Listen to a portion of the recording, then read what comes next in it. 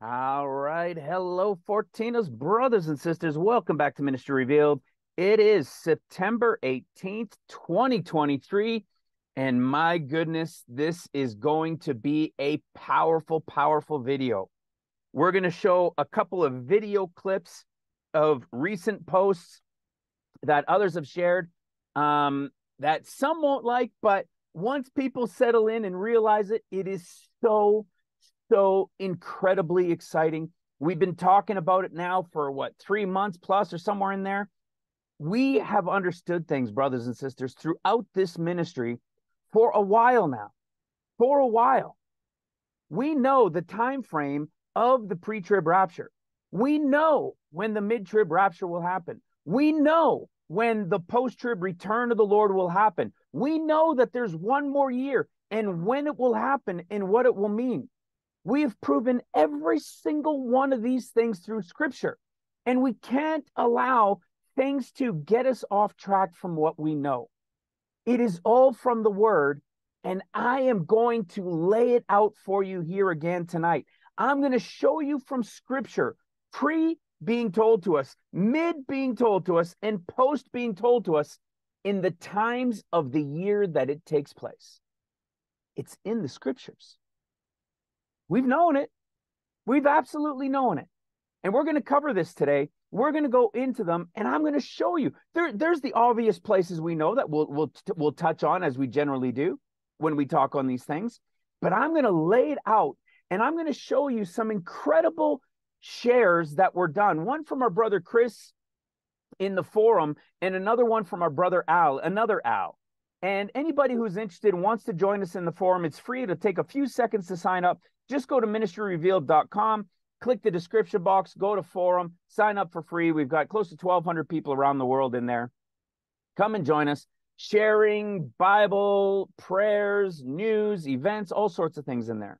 So they had shared, Chris had shared something from a certain Sabbath and what they read from the Sabbath.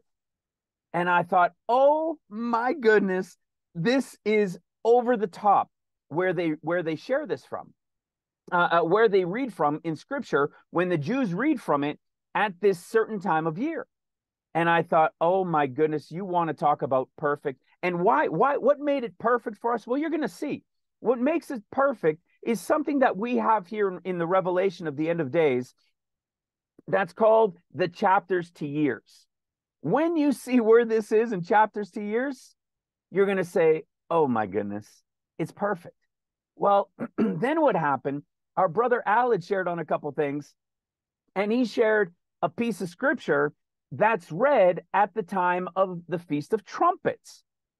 And when you see when it's read at the Feast of Trumpets and where this piece is in Scripture, you're going to say, oh my goodness, this is impossible. But not only that, on day 2 of the day and hour no one knows, they read another one. And the one that they read from that one is just as fitting as the first. Well, then it turns out there's another place that they read from only on that day 2, and that one is from another place, but not in a chapters to years, but in a piece of Scripture we have been revealing here for about 3 years that tells us the exact time of the great multitude rapture. Just as I'm going to lay out for you throughout the one piece of Scripture that actually tells us when it all is. So as Al had shared that one in this one chapter to year connection, I noticed that the second day of it was the next one. And what's awesome, and then I realized there was the one in this other place that showed the mid-trib rapture. And what's fantastic about this is we've done a video not too long ago. Where is it? The day, but of that day and hour. And I did a short video, one of the shorts that just recently came out, that we can know the day and hour. Well, we've shown here that the Lord is coming for the mid-trib rapture after 6 years of seals, and he's coming at the time of the Feast of Trumpets. That's not when the rapture happens, though. And then He's here during the portion of trumpets, the last year of seals and a portion of trumpets, and then he's cut off and he returns again at the end of the 13th year at the Feast of Trumpets. And then he's gone, right? Or then he's dealing with the things of the world. And then it's all over after that final year at the Feast of Trumpets. And then there's the shofar on the 10th day to announce the Jubilee. And then what? Then it's the Feast of Tabernacles when it's all over. And it's the final wedding of Judah of Matthew chapter 25. These are unbelievable things that we've been able to show and to prove from Scripture. And it turns out the Jews are reading from these things that we have revealed in Scripture for the past several years. They are reading them on the day of these events. Well, as I continued to look, I thought, well, I wonder if there's one connected to the pre-trib somewhere. So I went and read to the one that I know is revealed from Scripture is absolutely going to be at pre-trib on the true date. And guess what? Oh, wouldn't you know it? Of course, there's somebody talked about in there in a book from Scripture that is directly related 100% to the Gentile bride of Christ. I'm telling you guys, we have understood. We know it. We know it. It's always been, what year is it going to happen in? That's really been the mystery. And as the years have progressed and we've been trying to discern and figure out what this year is that it's going to begin in, well, this year, well, several years, but this year also in particular has been incredibly powerful in the revelations of these minute details that have brought so much incredible clarity. We have video after video breaking these things down, from the 50 days and all of the events that take place in it to when the first 7 years of seals and then the 7 years of trumpets begin. We've shown why Luke's discourse says this, why Mark says this, why Matthew says that. We know that they start at the white and then the others start at the red. I mean, we've broken all these things down. Well, today I'm going to show to you. I'm going to lay it out that we know the day of the pre, the mid, and the post. Now, day and hour, like within a couple of days. The only thing with the first one, with the pre-trib, is, what is the true time of that feast? Well, we'll know next year. There's only really two options, but really it's the second one, because when the 50 days are over, as you guys know, it has to line up to the Feast of Trumpets. That's why these videos are so incredible. That's why this is such a powerful video. The level of detail from what? From first beginning to understand who the Gospels are speaking to. So for anybody that's new to the ministry, this is where you want to come. I put some new thumbnails on the 4 intro videos.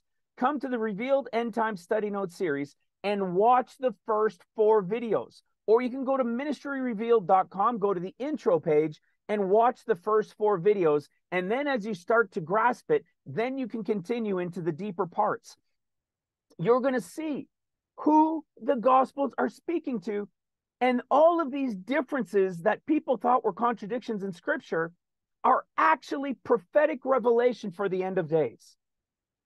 We have revealed dozens of them, and they all tell us the same story. It has boggled people's mind for centuries. And I believe it's because it simply wasn't yet the time to be revealed. But we've been blessed with it for the past 6 years.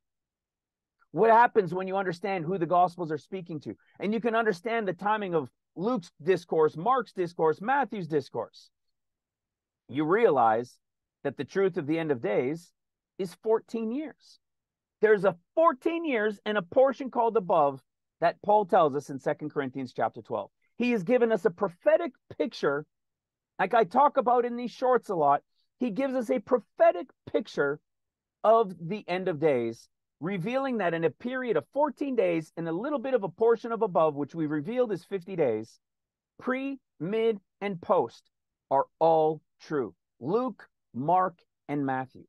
Because what? The first will be last and the last will be first. How did this get all missed? Well, you're going to come to understand when you get to the fourth video in this. The first ones are only like 20 to 30 minutes each, the first three. The first one kind of gives you a little layout of what the next three are going to talk about. And then the next two, so the second and the third, are about 30 minutes each. And then the fourth one is like 2 hours and 45 minutes, called It's All Because of Matthew. And that's essentially the entire story. It's all because of Matthew is the reason why we never understood who Mark and who Luke were speaking to in the Synoptic Gospels, because all of our lives we've been taught from Matthew. So that gave us a foundational view through Matthew, a lens through the Jewish perspective of their portion of time, that when we looked at everything else that was prophetic in prophecy, we associated it simply to 1 7-year period, and people twisted everything up. This is the revelation that opens it all up, brings clarity, and we have done it with over 500 videos from the beginning of Genesis to the end of Revelation, revealing the entirety of it. And this today is going to absolutely show you when pre, mid, and post will take place. When are the comings of the Lord? How does it all play out? It is given to us in Scripture in numerous places. All right, so that's what we're going to get into today. For anybody who hasn't seen this video, this is a video right here, a powerful conversation from poisoning to book burning. What else does it say? To book burning to understanding. So this is me having a Zoom chat with our buddy Steve in Uganda, who has the ministry out there that we support. And man, there's only 1,000 views. Like, what the heck? I'm telling you guys, you need to watch it. It's incredible to hear what they go through over there. It's incredible to hear the persecution. He was poisoned. A few years back, before we met him, his whole house was chloroformed, and his whole family was knocked unconscious in their house as the robbers came in and stole everything. And then recently, the events that took place as he was bringing Bibles that we help him support, to bring Bibles to all these communities that he teaches before he gives, and to get our books, the Ministry Revealed book, printed to give to the people after he helps teach them and give them understanding with the team that he has there. It's incredible. The pastors caused people that were receiving these books and beginning to receive the understanding of the revelation to prepare them for the time of the end after they had received salvation and had their Bibles already. They were taking the books, and over 1,000 of the first books that were printed, he found walking through villages. They were thrown in trash cans. They were being burned. They were thrown in ditches. They were in puddles. And these pastors, there was a group of pastors that all spoke against him and his team for these teachings, until they fasted and prayed. And I'm not going to go into all of it, but they fasted and prayed for 2 or 3 days, because individually some of these pastors were calling. So they fasted and prayed, and they said, Lord, please lead us. If you want us to continue with these teachings, with this revelation from this book, with the scriptures of salvation, and combining them together to prepare the people, he says, please help us to know. Please let us know. Please let us understand that we should be doing this. And they get a phone call from the 30 pastors, 30 of the pastors that had come against them the following day. Like, I don't know if it was within hours or a day, got in touch with them and requested that they all come out and teach them. They would set up all of the tents for all the people to come, and they would apologize to all of their people and tell them to listen to what these guys are sharing. Mind-blowing. That's just a little piece. So there's almost an hour conversation. If you haven't, man, listen to it. It is so worth it. It is so powerful. And then if you feel led, feel free to share. Feel free to pray, of course, always. And if you're feeling led to support the ministry, which you can do in the description box under the videos at either PayPal or our GoFundMe page. It's so incredible. And so let me show you this. You see, we support them.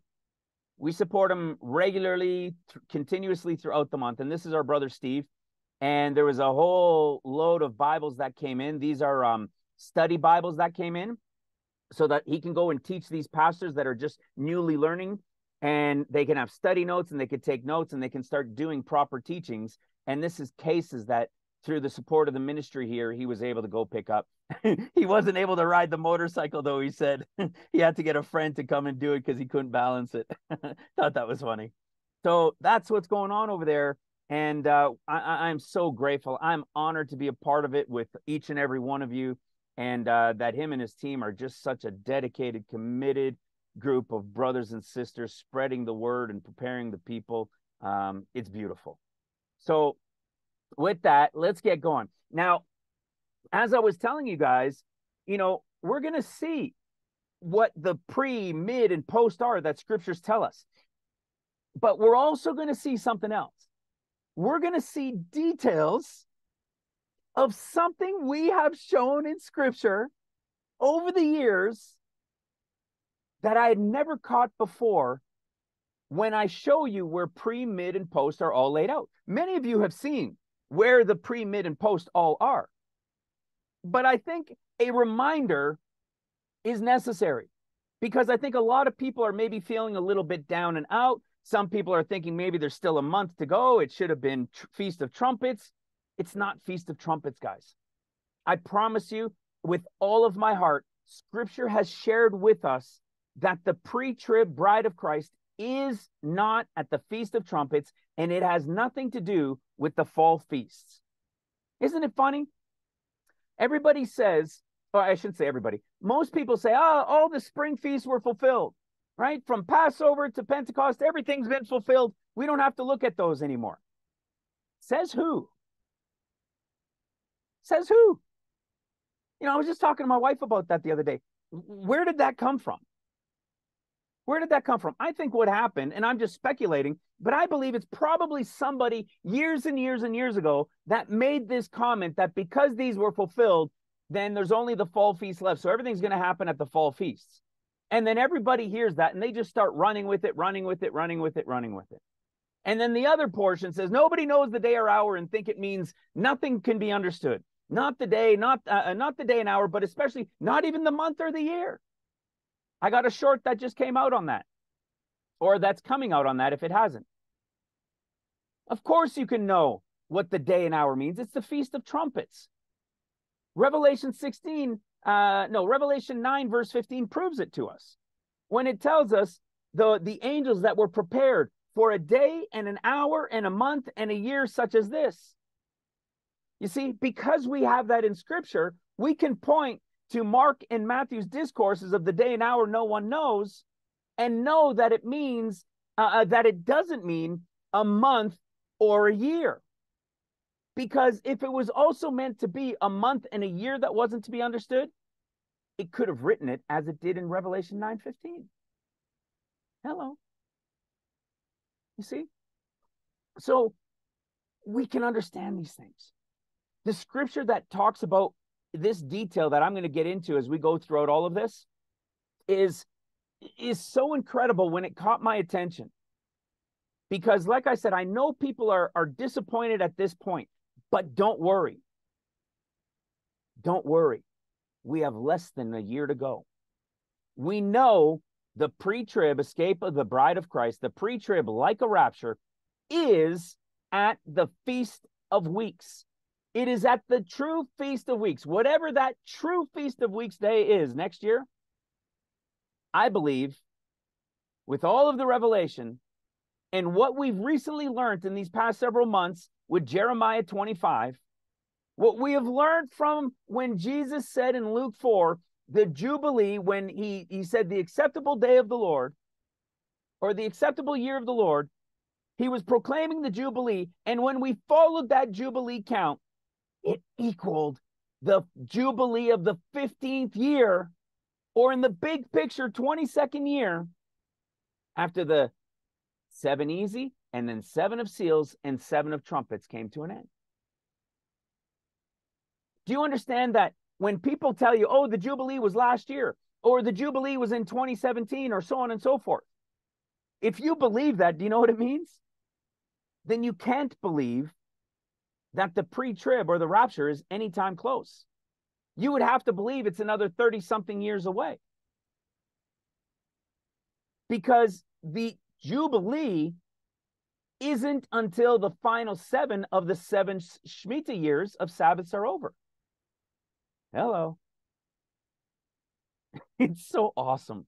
So when we went into this, when we've broken these things down, let me show you. Which one is it? Where is it? Where is it? This one here. And we've gone into these things. You see, 2037 to 2038 is that final 14th year of tribulation, or the 7th year of trumpets. We know what happens, and then there's your Jubilee.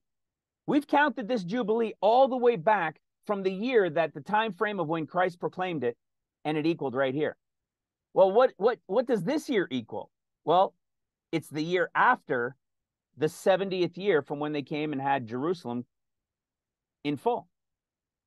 That's 70 years. Jeremiah 25 said after 70 years, then he would bring destruction as the treading of the grapes. Like Revelation 19. It's because this is the day of the Lord, which is the year of his vengeance. And when it's all done, what is it? It's the final Jubilee. So am I excited for next year? Heck yes. It's almost too hard to believe, to imagine. You know, we talk about it all the time. We share that this is really it. We are the final generation. They are back in the land. We've been able to show all of these connections for 6 years by the leading of the Holy Ghost, with purpose, with truth in the revelation, because we've been able to do it hundreds of times, proving out the same thing. And I'm going to even add to that tonight. A lot. And what does it all point to? It all points to 2024 at the true Feast of Weeks. It's absolutely incredible. So now let me share you this, a few minutes of a couple videos. Have a listen to this. Now, do I usually pay too much attention to this? No. But our brother, Uncle Jimmy, who takes care of our YouTube, and he's doing some video stuff and working on some incredible, he's working hard behind the scenes on an incredible video compilation of Ministry Revealed. I don't know, he doesn't know either how long it's going to take, but it's going to be awesome. Well, he posted this on our Facebook for Ministry Revealed, and I had to listen to it. I want you to listen to it for a few minutes here. If you're listening to my video now on fast speed, I've got this on 1.75. So it's going to be very fast for you. So you might want to slow down your video until you listen to this. Okay. Generally, I don't listen to too many of these. But when Uncle Jimmy posted it, I thought, all right, let me check it out. We'll have a listen. And this is only one. Everything escalated the very day I was rushed to the hospital when my time was due. I knew very well I was not going to come back. I couldn't keep the pains and suffering anymore. The medical team worked relentlessly to secure. And so what happened, sorry to interrupt. This woman was pregnant. And she had a very difficult pregnancy, and she knew that she was going to die while she was in the hospital. And she has this dying experience. And listen to what is said.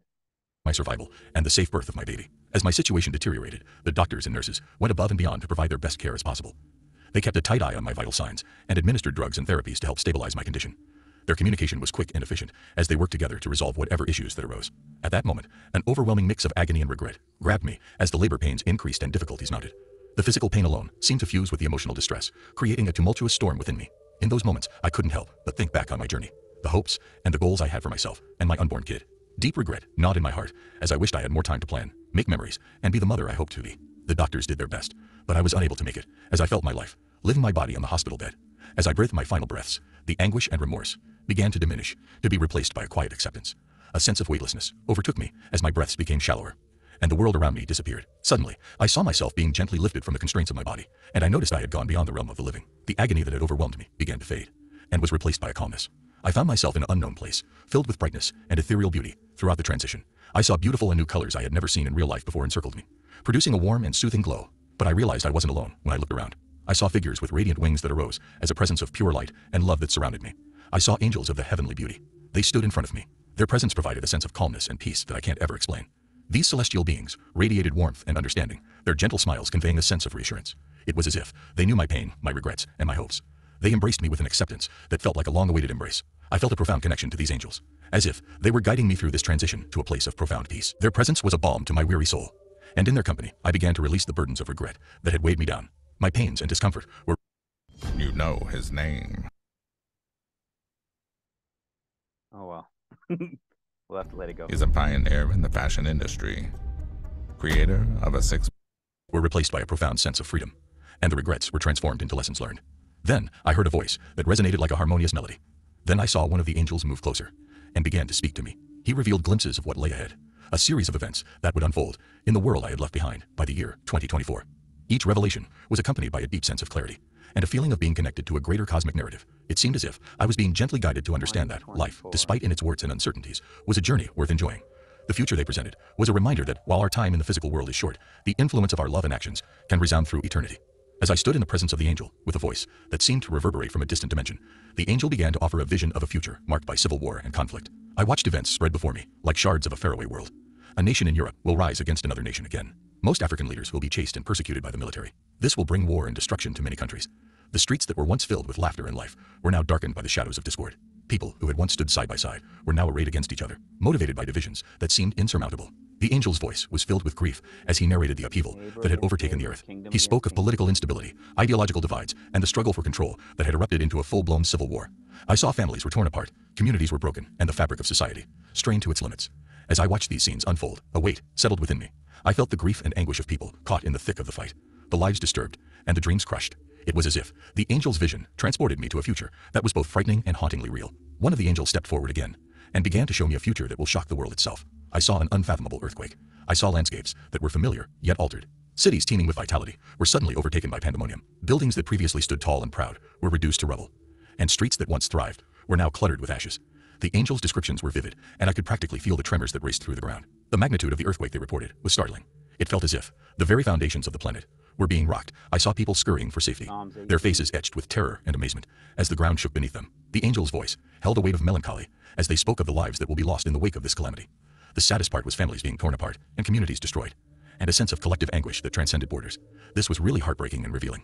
With a voice that appeared to carry the weight of the planet, the angel began to give another set of vision of a future with an unprecedented and horrific famine. I watched places that were once lush and lively converted into bleak wastelands. Fields that formerly supplied copious harvests sat barren and cracked, unable to produce enough to sustain the communities that relied on them. The things I saw was frightening. It showed how resources will become scars in the coming year. The famine the angel portrayed was not isolated to a single region. It was a global calamity that afflicted nations far and wide. Families that once had enough to eat now battled to obtain what to survive on, their faces marked with tiredness and sorrow. Communities that had thrived were suddenly coping with poverty and sorrow on an unthinkable scale. As the angel conveyed this vision, they warned of the lives that would be appended of children going hungry, and of the ripple effects that would resonate through society. It was a heart-wrenching picture of the fragility of human existence and the vulnerability of our interdependent environment. While in the presence of the angels, their looks contained both understanding and intensity, as if they were conveying a mission of tremendous significance.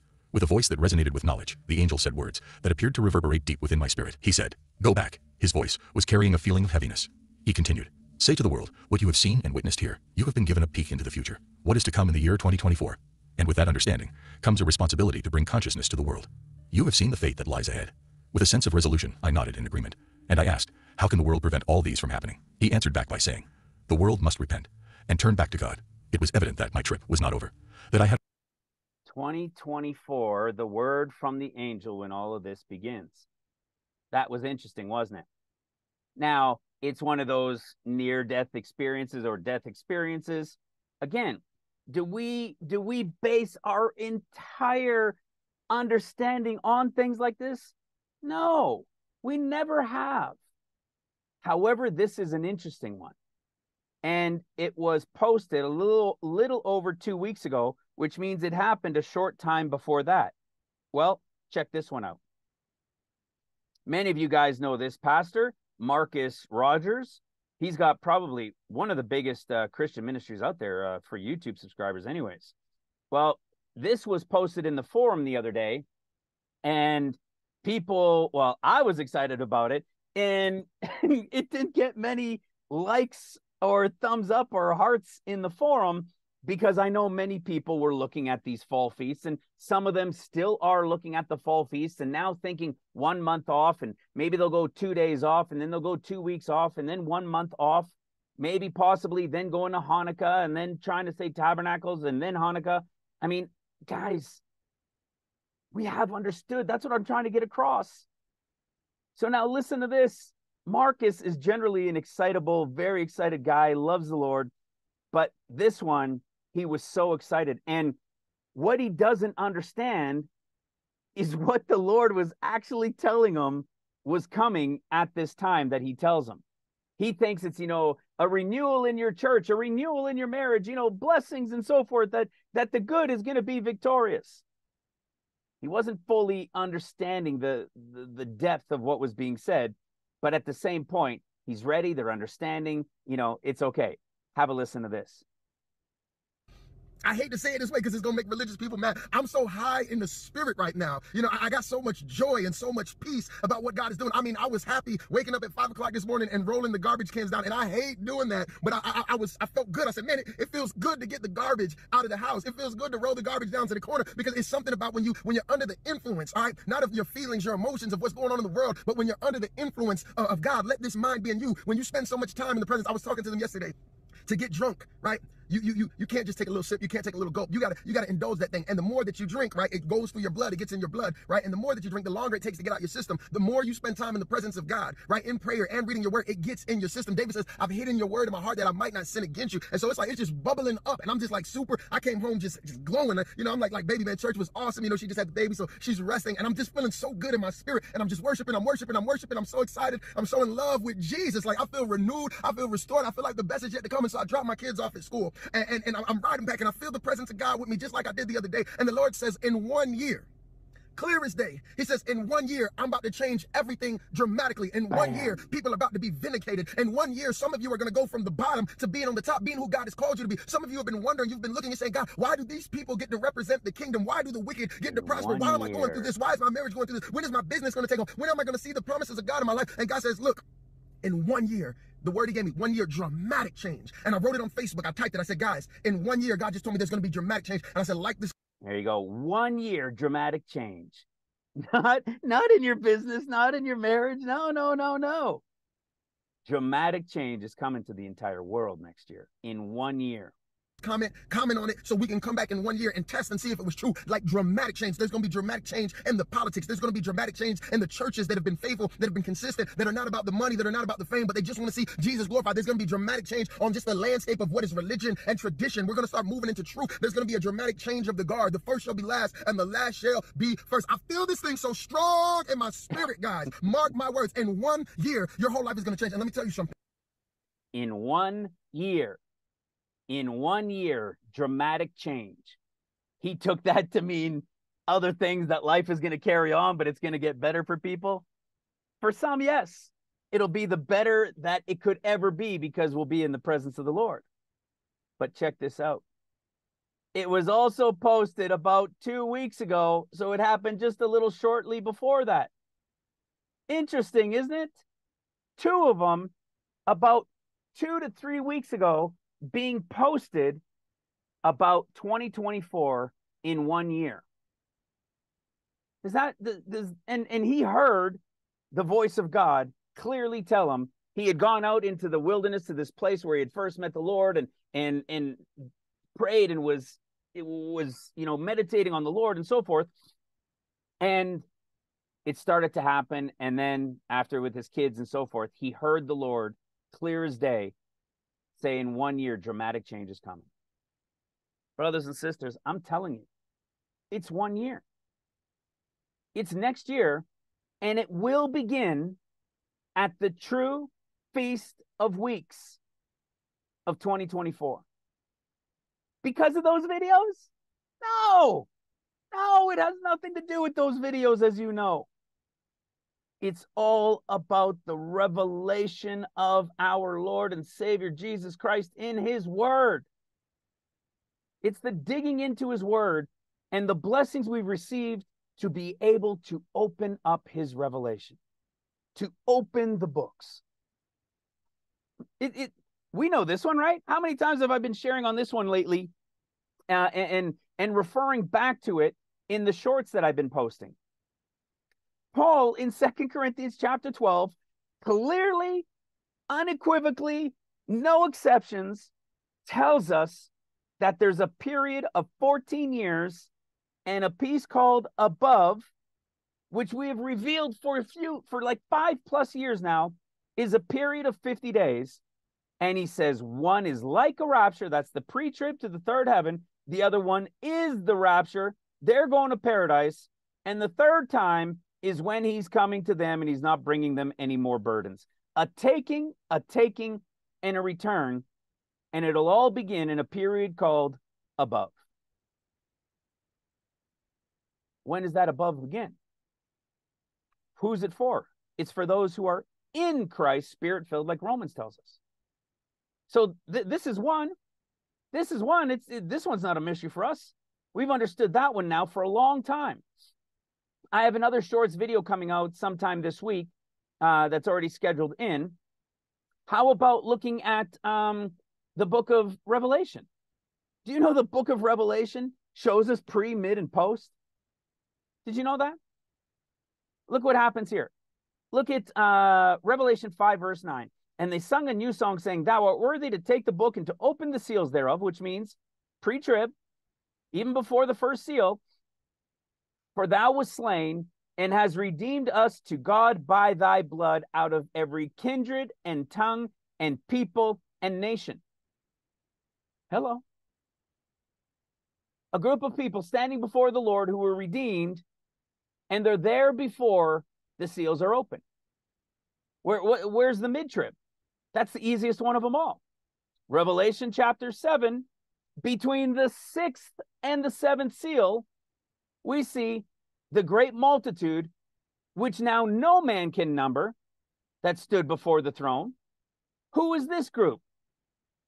That's the great multitude rapture that happens at what we call mid-trib, in the midst of the 7th year of seals.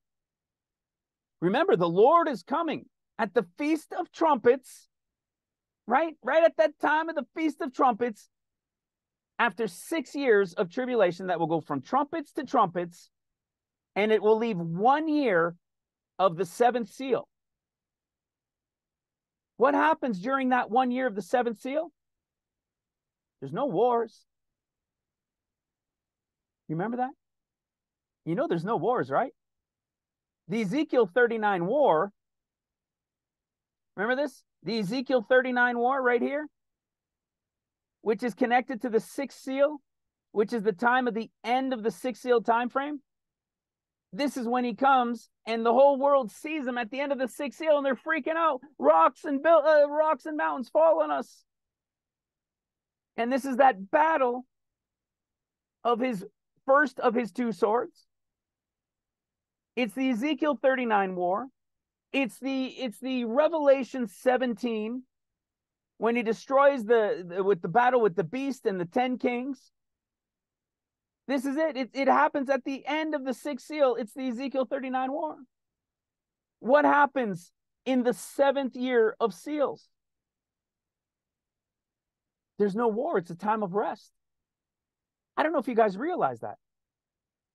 The 7 years of seals is 6 years of seals, of which the first year will begin at the Feast of Trumpets, and it will be the red horse rider.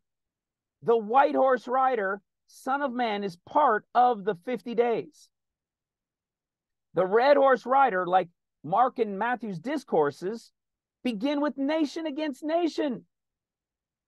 A great sword being given, peace removed from the earth, which happens at the 50th day. And then what? Feast of Trumpets, red horse rider, and 6 years.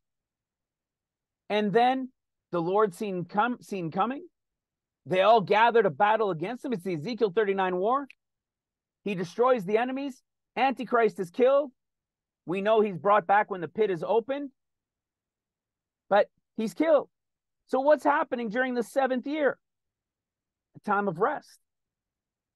We saw in Revelation 7 that the 144,000, where is it? That the 144,000 are sealed first, and then it's the great multitude rapture.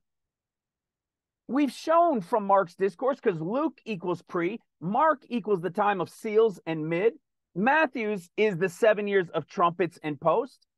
And a lot of people might say, well, what happens to Matthew or Judah during the time of the 7 years of seals? Well, that first attack with the red horse rider, when nation against nation begins, it starts at Jerusalem. They're scattered and they're removed in captivity and death and everything. They're fleeing to the mountains, like Luke's discourse says. And they're fleeing.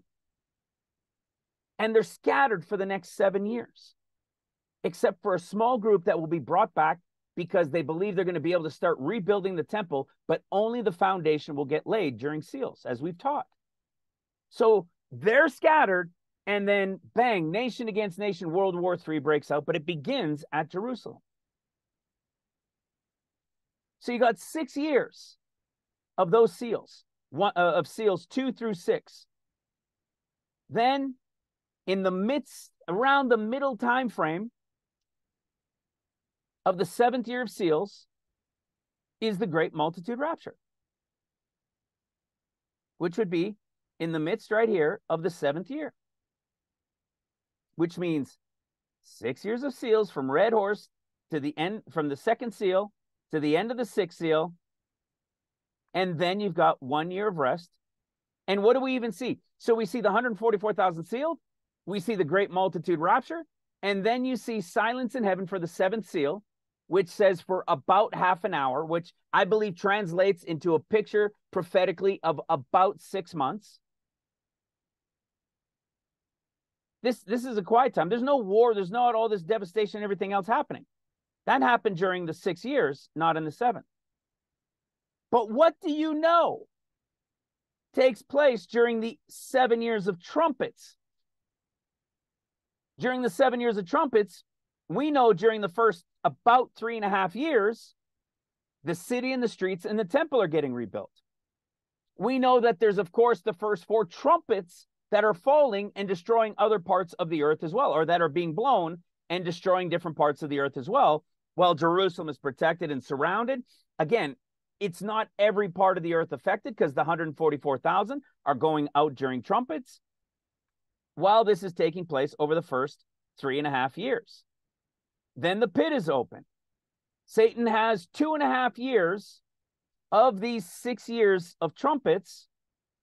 And at the end of that 6th year, then the Lord who was cut off when the pit was open, then will return, feet down on the Mount of Olives at the beginning of the 7th year of trumpets. This is the Matthew one, when he'll be seen from one end of the earth as lightning to the other. But is this 7th year a year of peace, or a year of rest? No. This 7th year is not a year of rest. This 7th year of trumpets is the day of the Lord, which is the year of his vengeance.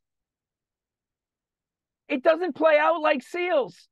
It's 6 years, and then it's the 7th one is a rest. In trumpets, it's 6 years, and then the 7th year is when he brings the destruction against Satan, Antichrist. Satan gets bound.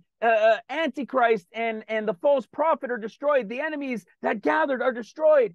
And it plays out over a year. In the 7th year. And then the rest begins, because it is the final Jubilee year. The Jubilee in the big picture, and for those that are new, you see it's like 7, 7, 7, 7, 7, 7, 7. Why do we have a big picture of 21 to 22 years? Well, the Hebrew alphabet is 22 letters. Book of Revelation is 22 chapters. We go to the story of, and this is where it really came from. You go to the story of Jacob with Leah and Rachel. He worked 7 years and then got Leah. Then, even though he was expecting Rachel, then after the wedding, of Leah, he got Rachel, but he still had to serve 7 more years. After he served those 7 years, he stayed for 6 more years for a total of 20 years. And at the end of those 20 years, he made a covenant with his father-in-law. What do we know happens after the 13th year of tribulation? The Lord's going to return and renew the covenant that he made at the end of seals, that he had to break when the pit was open and he was cut off, that he will renew at the start of the 14th year, and when it's the year of the Lord's vengeance. So you've got 6 and 1, then you've got 7 and the 8th, which is the final Jubilee, the beginning of the millennial reign. All of this is in order. This is something we have taught on now for years. But I'm going to show it to you, revealed to us in Scripture as we keep going. So I showed you the mid-trib in chapter 5 of Revelation. The pre-trib. That's the Luke group. This is your mid-trib between the 6th and the 7th. You see, because when is the mid-trib rapture then? Is it the day and hour no one knows? No. This is why people get so confused. The day and hour that no one knows, that we read about in Mark's discourse, and Matthew's for that matter, but in Mark's discourse, the day and hour that no one knows has nothing to do with the rapture, the mid-trib rapture. It's about the coming of the Son of Man. After that tribulation, the tribulation of seals, when he's seen coming in the clouds, plural, when is this time? When is this time? It tells us the day and hour no one knows. Is it the rapture? No. It's not the rapture. It's his coming, seen at the end of the 6th year of seals. It's not the rapture. It's not the mid-trib rapture.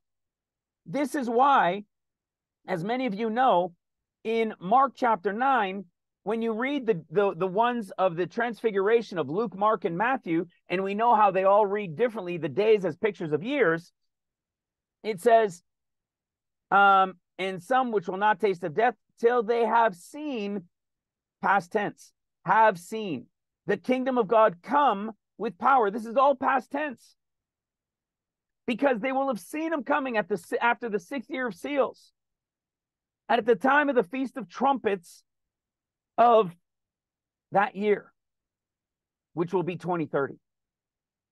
And when they see him, they're probably all going to be thinking, the rapture's coming, the rapture, oh, finally, Lord. But it's not coming yet. It's not coming yet. They're going to be protected. They're going to be set aside. Things are going to happen. But it's going to take about 6 months. This is the only one that has the past tense, will have seen. It's awesome. Okay? And so where, of course, is the post-trib? Well, the post-trib, we all know it here as well. It's in 2 places in Revelation. That it's even more, but we can tell, we know where to simply show it by showing the Feast of Trumpets. Because that battle that we were talking about, that Ezekiel 39, when he comes at the end of the 6th seal, before that 7th year is the year of rest, that's the Revelation 17 battle. That's his first sword of the 2 that he talks about, I think, in Luke 22.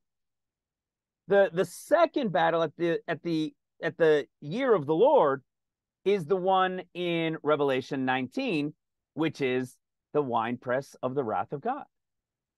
Hence, why the wrath of the grapes, or the grapes of wrath, or the treading of the grapes in Jeremiah 25 told us it would come after 70 years was complete. Dun, dun, dun. It's so awesome. Okay. So where's this? Well, listen to what it says. This is in Revelation 10. But in those days, but in the days of the voice of the 7th angel, when he shall begin to sound, the mystery of God should be finished, as he hath declared it to his servants, the prophets. It's over. What is this period that is now over? It's what we read in Daniel chapter 12. When Daniel and the angel that's there, and he's saying, oh, how long is it going to be, right? He's like, you've shown me this incredible catastrophe that's coming.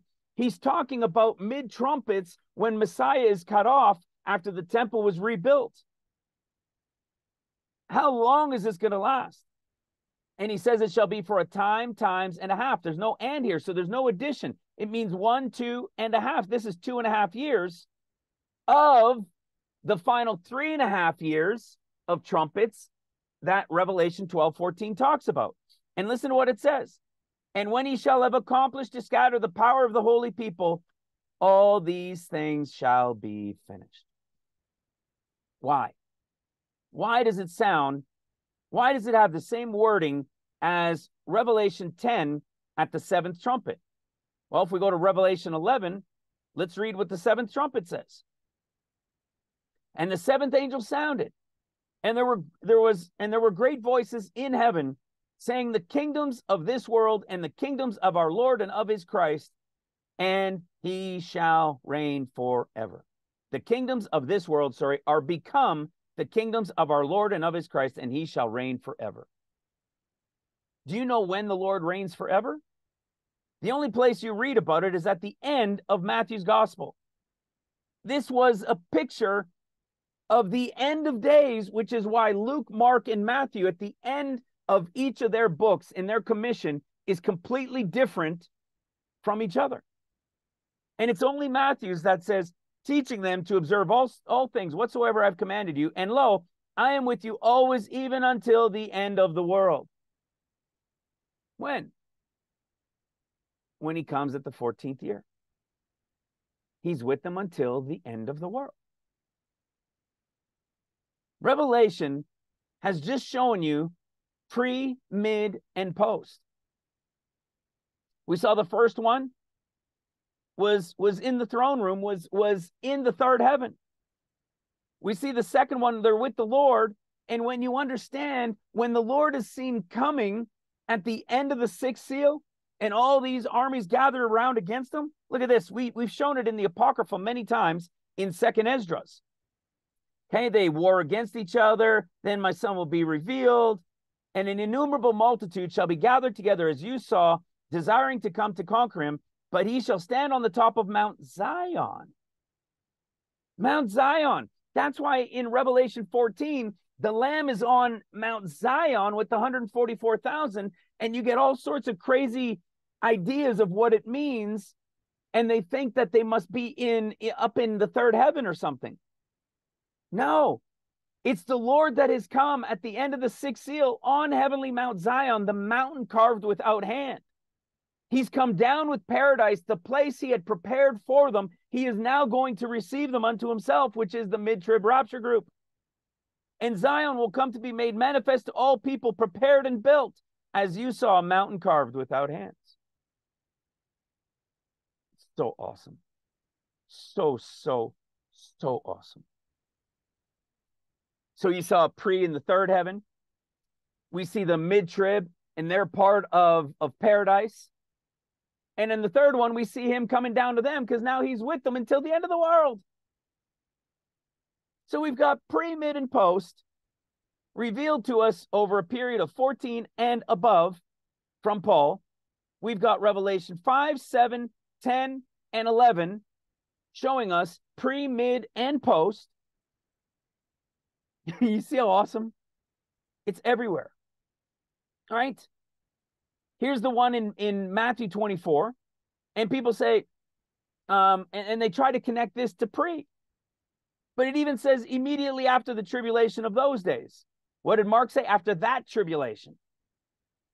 This is immediately after the tribulation of those days. What happens after the tribulation of those days? This is when he's seen coming, even though the word says in, you go to the definition, it means on the clouds. We've talked many times of this over the years. And then what happens? It's the day and hour no one knows. And it's the year of the Lord, the day of the Lord, which is the year of his vengeance. And that's the year of Noah. which is a year and 10 days long. We know it with absolute, unequivocal certainty that pre, mid, and post are all true in a period called 14 years and above. And we've revealed it all the way back to the great picture from the beginning of creation. It's always been what year? And when are these things actually going to happen? So if we're finally in the year in 2024, when are these things going to happen? Right? And what about the following years? When is the great multitude rapture? When does the Lord return, feet down on the Mount of Olives?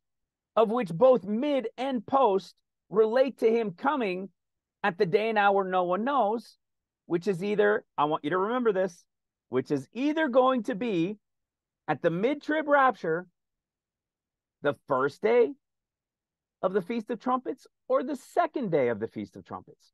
When he comes at the end of the 13th year, or returns feet down at the start of the 14th year, at the 7th year of trumpets, 14th year of tribulation, it will be on the first or the second day of trumpets. When it's over, it will be the first or the second day of trumpets. And some will say, well, it's not really trumpets because it's a declaration of the Jubilee, so it'll be 10 more days. Then they sound the Jubilee on atonement at the end of that 14th year. Plus 10 days, trumpet of atonement, only in that 49th year. And then what happens? Then they're gathered for the wedding. They're gathered for the Matthew 25 Jewish wedding.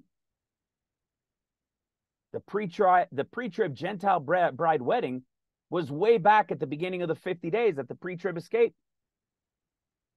That's why Luke has a wedding story and Matthew has a wedding story and Mark has not. So incredible. Now, I wanted to remind you guys of this. There's the principle, okay? The day-year principle or year for a day principle is a method of interpretation of Bible prophecy, which in which the word day in prophecy can be considered a symbolic year of actual time, and vice versa. All right? So this is something we've shared many, many times. We've shown it from the Transfiguration stories. We've showed it from the original 14thers, and lo and behold, we were called 14ers. Theirs was 14 days. We're talking about the revelation of 14 years. We've shown it from the story of the ark with the 7 days and the 7 days. We've shown it with another familiar one, which we're going to talk about in a moment, which is also Enoch. Years as days in Enoch's case. It happens, and we have shown it many, many, many, many times. So now let's get into this, and let me show you these incredible, incredible details. I hope you're ready. Because as much as some people don't want to accept it yet, that's okay. That's okay. But we're still here. We're not going anywhere, like I said before. Okay? We're here, and as long as we're here, we got to keep digging, right? Of course, I would have hoped I was wrong and that it was going to be at trumpets or tabernacles or whatever. But it 100% won't be pre-trib. I'm not saying that in arrogance or anything like that. For me to accept any other time of year, for me personally, would be to deny the revelation that I've been given to understand. And I just can't do it. Look at how clearly we've been able to show the connection to trumpets. And yet we know there's 50 days before. Hello. Watch this. Remember this? We've gone through it 3 times a year. They're to appear before the Lord. Passover, which is called the bread of affliction. Do you guys realize how long unleavened bread is to be celebrated or to be observed? 7 days, correct? 7 days. But there's more detail to it. Remember what I was talking about earlier, and you'll see this connection. What's the other one? We have the Feast of Weeks. The Feast of Weeks is, of course, 7 Sabbaths that you number from such time as you begin to put the sickle to the corn. Now, here's the thing about this. This is something that has always been a struggle, because in this, when we read from, from Leviticus, it would appear that it should begin from after resurrection. And whether you want to do it from the time of resurrection on the 16th or give it that one more week of unleavened bread and then begin the count, it puts us 50 days too early. Because we know that the Feast of Weeks, we have proven, and I've got a short video coming out on it as well, proving that the Feast of Weeks is 7 Sabbaths, then it's the Feast of Weeks, and you number 50 days, and those are the 50 days to Pentecost. Because the Feast of Weeks and Pentecost are not the same thing. But the question is, where do those 7 weeks begin to be counted? But when those 7 weeks are over, it's a 1-day feast. And then we have what? The Feast of Tabernacles, or the Feast of Booths, which is also a 7, where is it? Excuse me. Which is also, where is it? A 7-day feast. All right. So it's another day feast, 7-day feast. So we've got 7, 1, 7. We've done some great videos on this over the years. Incredible ones. Because a lot of people have wondered about this revelation, this thing that they've seen throughout the years of 717. We've revealed what 717 is. It's the 3 feasts of the Lord. 7 days as 7 years. 1 day as 1 year, or, you know, the pre-trib escape, and 7 days as 7 years. But that's not the order of how they play out in the end. Because to the Lord God, the Feast of Weeks is the end and the beginning, or the beginning of the year. It's the year's end and then the beginning of the year on the following day. He talks about it everywhere. In fact, we can show it. Remember this? Remember when we talked about Enoch? Many, many people have talked about this over the years. Chuck Missler, our dear brother in the Lord, who's with them now, has shared on this. But of course, there was still confusion in its understanding. And many, many, many people, this has been shared. I don't know if you guys know this. This has been shared for millenniums. That Enoch is believed to have been taken. He was translated on his birthday. And they believe that he was born and taken on what they would call the 6th of Sivan. Now, was it really the 6th of Sivan? Right? Let me see if I got just a calendar brought up. Okay. Was it really just the 6th of Sivan? Well, they call it. So the church with the Jews call the 6th of Sivan Feast of Weeks and Pentecost. We've proven that Feast of Weeks and Pentecost are 100% unequivocally separate periods of time that are added together. And like I said, in an upcoming shorts, I clearly lay it out in Leviticus chapter 23. And it's very straightforward to understand once you see it. It's similar to what I was talking about in Revelation 9 verse 15, when the angels that were prepared for a day and an hour and a month and a year such as this, and yet Mark and Matthew only say day and hour. It didn't say month or year you couldn't know. If it wanted to, it would have said it, because we have other places in Scripture where it was used. So what would have been the point of not sharing it there if it was shared over there, and yet that should have been the same understanding? It's the exact same principle that you find, might as well go to it, in Leviticus 23.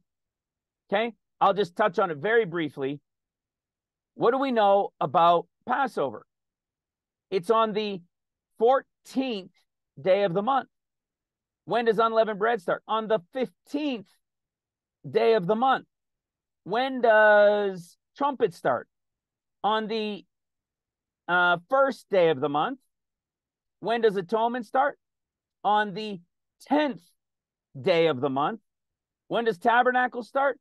On the 15th day of the month. So 5 or 6 examples, just right here in the same chapter talking about the feasts. And yet, when you get to Leviticus 23:16, it says, even unto the morrow, after the 7th Sabbath, shall you number, which also means to score or to count, 50 days, plural. Do you follow? If it was meant to say the 50th day, why does it have an S for plural? And why doesn't it say 50th? Like all the other places it did in Scripture. Hello. Because it is a counting of 50 days after the 7 Sabbaths. Those 50 days are the 50 days to Pentecost. The Feast of Weeks is the end of the 7 Sabbaths. That's why when we go into Deuteronomy 16 and we go to the Feast of Weeks, do you see anything about another 50 days being counted? Do you see a mention of 50th or number 50 days more? No. But what happened with the Christians? Why did the church combine the Feast of Weeks with Pentecost? Because they thought it was just the 50th day and Pentecost is 50. But why did they do it? It goes back to the intro video that I was talking about earlier, and it's a fascinating video to dig into because it's all because of Matthew. Because since the time of Christ, like after the apostles and all this stuff, and then the church age was really starting, and it wasn't understood. Everybody for centuries and centuries and centuries have been taught everything gospel founded from Matthew, even though the church knows it's written to the Jews, to Judah. They kind of little bit know what Mark is written to and don't really know what Luke is written to, but they maybe had ideas, but they never knew that there was an actual application that was prophetic in those differences. So everything is founded on the foundation of Matthew, so that everything they go look at from beginning of the Bible to the end of it, they're only seeing it unbeknownst to them through the perspective of Matthew, which is why they believe everything from creation is only going to be 7,000 years, 6,000 and then 7,000, which is why they believe it's only 7 years of tribulation, which is why they believe everybody who believes in Christ is going pre-trib. All of that is the equivalent of being at the end of Mark's gospel, at the end of seals.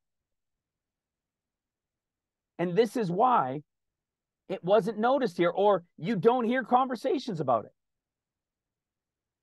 Nothing here about 50. Because the 50 that begins after the 7th Sabbath is the count to Pentecost, which is the time of new wine. There is no such thing as new wine ready at the end of the wheat harvest, which is not spring wheat, but winter wheat. Oh, you're going to see how all this ties up. All of the connections we've been sharing. Okay, so there's your Feast of Weeks, which is the time. Now, the Jews believe that the Feast of Weeks is the 6th of Sivan. Now, I'm going to show something in here. Here's 2024. The Jews believe that it's the 6th of Sivan. I don't know why they have the 7th, but they believe it's the 6th of Sivan. What we've been talking about is that the Sabbath count begins from like a Passover count in Sivan, okay, in the 3rd month. And this was a Holy Ghost confirmation and revelation. So what are we talking about? Excuse me. 1, 2, 3, 4, 5, 6, 7th Sabbath. This would be your true Feast of Weeks, but you cannot get to that count if you're counting from the time of resurrection and counting this, the true Sabbaths, which are the 8th, 15th, 22nd, and 29th of every month. Those are the true Sabbath days. And if you're counting from the barley, you're never going to get to the count. You would end up on the 8th of Sivan. And then you would have 50 more days, which I think takes you to around the 1st of Av or whatever that is, or the 29th of Tammuz. Would it be Tammuz? No. Of Elul, right here, of Av to Elul. Okay? And that doesn't line up with the wheat harvest of the winter wheat, nor does it line up with the end of the grape harvest. So you've got to go to the end of the the end of the winter wheat, and you've got to go to the end of the grapes so that the 2 wave loaves can be brought in. You see that? Let me show you. Let's go back into Leviticus 23. This is really the giveaway about understanding when true Feast of Weeks is. Because look at what happens. In Leviticus 23:17, it says, "You shall bring out of your habitations 2 wave loaves of 2/10 deals, and they shall be of fine flour baked with leaven. They are the first fruits unto the Lord." Baked with leaven. Do you guys realize this is something we've shared on before, and I'm going to touch on it again a little as we go forward. But you have to understand that spring wheat, which is what's planted at the time of Passover, just after it, when it's harvested at late summer, very early fall, it cannot be used because it is called yoshon. It is called new wheat. You even see it in the stores of packages with pastas and different things in the stores because it cannot be used until the following year on the 2nd day of Passover or at the beginning of unleavened bread. That is called new wheat, and that's the process of using it. Which means, how on earth, for one, is the winter wheat harvest ready in late May to early June? The answer is it's not. It only starts the harvest cycle at this time. It's not over until about late July to early-ish August. Which means if this is actually winter wheat time harvest and the spring wheat harvest doesn't come in till later September into October, and the spring wheat that's harvested here can't be used until the following year at the 16th of Nisan, how on earth are 2 wave loaves from the harvest of wheat, being the first fruits, used here? Hello. Spring wheat can't even be used yet. The answer is, when the winter wheat comes to the end and the harvest is over, this is the time frame. In this time frame here, every year, is when the winter wheat is ready. And what do they do with the winter wheat? They grind it all up. They make loaves of bread every year at this time of year, and they bring them to the churches in the ancient days. Some places around the world, they still do at this time of year. Which means we are not talking about the pre-trib connected to spring wheat, but winter wheat. It's connected to the Feast of Weeks so that wave loaves can be brought to the Lord. You cannot have bread baked with any other wheat at the time of the Feast of Weeks, when the true Feast of Weeks and the harvest has come in. You follow? First of all, there is no wheat at that time. And when the wheat is ready at the true time, that's when they bake it with leaven and they bring it into churches.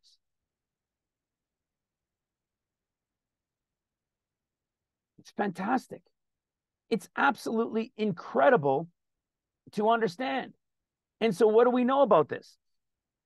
The true, and this is why I keep saying the true. So whatever the true Feast of Weeks is in 2024, which I personally believe will be the time frame of the 12th of August, will be the pre-trib.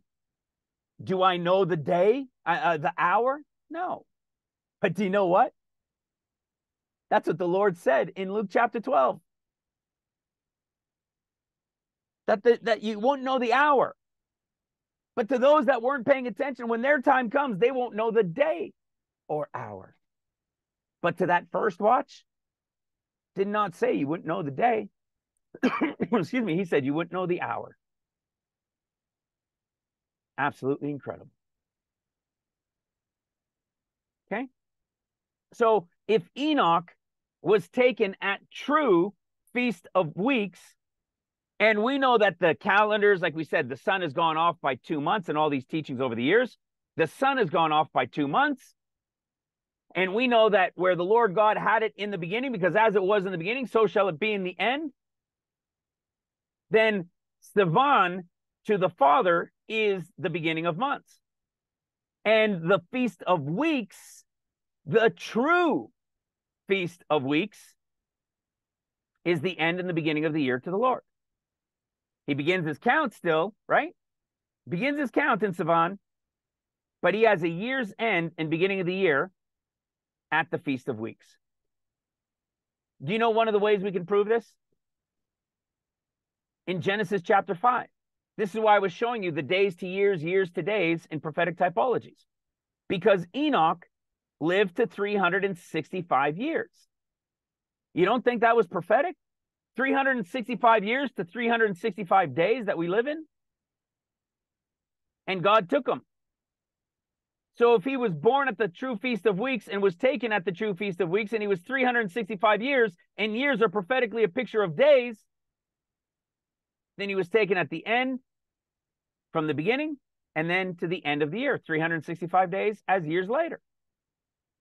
Why does Enoch make a difference? Why does this, what does this have to do with pointing to Enoch as being pre-trib and being connected to the Feast of Weeks? Why is it Enoch Feast of Weeks?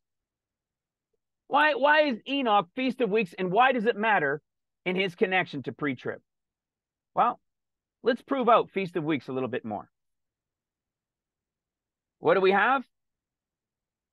In Hebrews 11, we see Hebrews 11:5. By faith, Enoch was translated that he should not see death. This is your pre-trib right here. And was not found because God had translated him. For before his translation, he had this testimony that he pleased God. But without faith, it is impossible to please him. For he that cometh to God must believe that he is God, and that he is a rewarder of them that diligently seek him. Who diligently seek him. Who comes, what story comes after the pre-trib Feast of Weeks connection to Enoch? Then we have Noah. What's this picture of Noah? It's the Luke 17 pre-trib. At the time when the Enoch group is taken pre-trib, there's the 7-day Gentile wedding. Remember, how many women are books in the Bible? There's a Gentile and a Jew. There's Ruth and Esther. Who's the Gentile one? Ruth. When do you think Ruth, when do you think her portion was? Do you think maybe it's going to be connected to Enoch's time? Connected to the time of the Feast of Weeks? For which this Noah portion represents the 40 days of the Son of Man? And then when the 40 days of the Son of Man are over, like Luke chapter 2 in the picture, or Isaiah 9, and the Son of Man's 40 days are over and he's gone, like the Muslims say, the Dajjal, they'll call him the Antichrist, the world will call him the Antichrist, but we know it's truly the Son of Man here for 40 days, warning as he said he would as Jonah.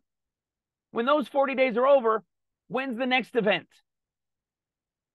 When he's finished the 40 days as the white horse rider, what's the next event when he comes? At the end of seals. At the end of seals, to bring in the house of Israel, the world and Gentiles grafted in for the great multitude rapture. What do we know takes place during those 7 years of seals while the Jews have been removed and World War III and the 6 years of seals are taking place? What do we know happens? We know at some point in the midst of it, the foundation in Jerusalem is going to get rebuilt by the modern day Zerubbabel. And look what happens when we now look at the third person in Hebrews 11 here from Enoch. This is a picture of the end of seals, that 7th year time frame, when the rapture is going to come. And listen to what it says. By faith, Abraham, when he was called to go into a place which he should after receive for an inheritance, obeyed, and he went not out, knowing whither he went. Listen to this. By faith he sojourned in the land of promise, as in a strange country, dwelling in tabernacles with Isaac and Jacob, and their heirs with him of the same promise. Now listen to this, verse 10. For he looked for a city which had foundations, whose builder and maker is God. Well, how about that? When do the foundations get laid? During seals. Only the foundations will get laid.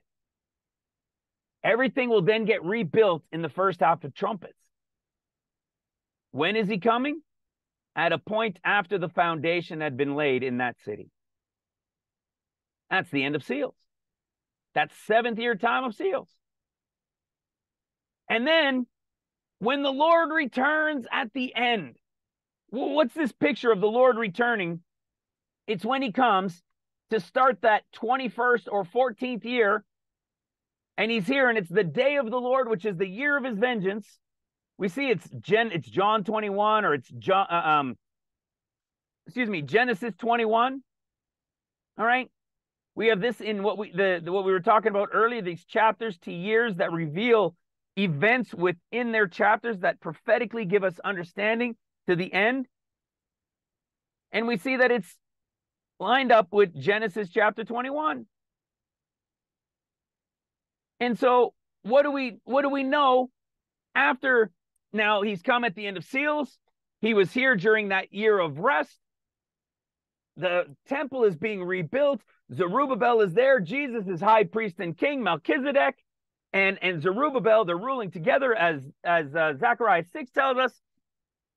And the city and the streets are rebuilt. And the Lord, as high priest and king, is leading the 144. And then at mid-trumpets, about 3.5 years in, he's cut off. And when he returns at the end of the 6th year of trumpets, or the 14th year at the end of 13, and the beginning of that 14th year or 7th year of trumpets, the whole world is going to see him.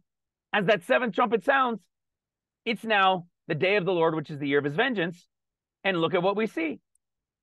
Through faith, this is the 4th one now.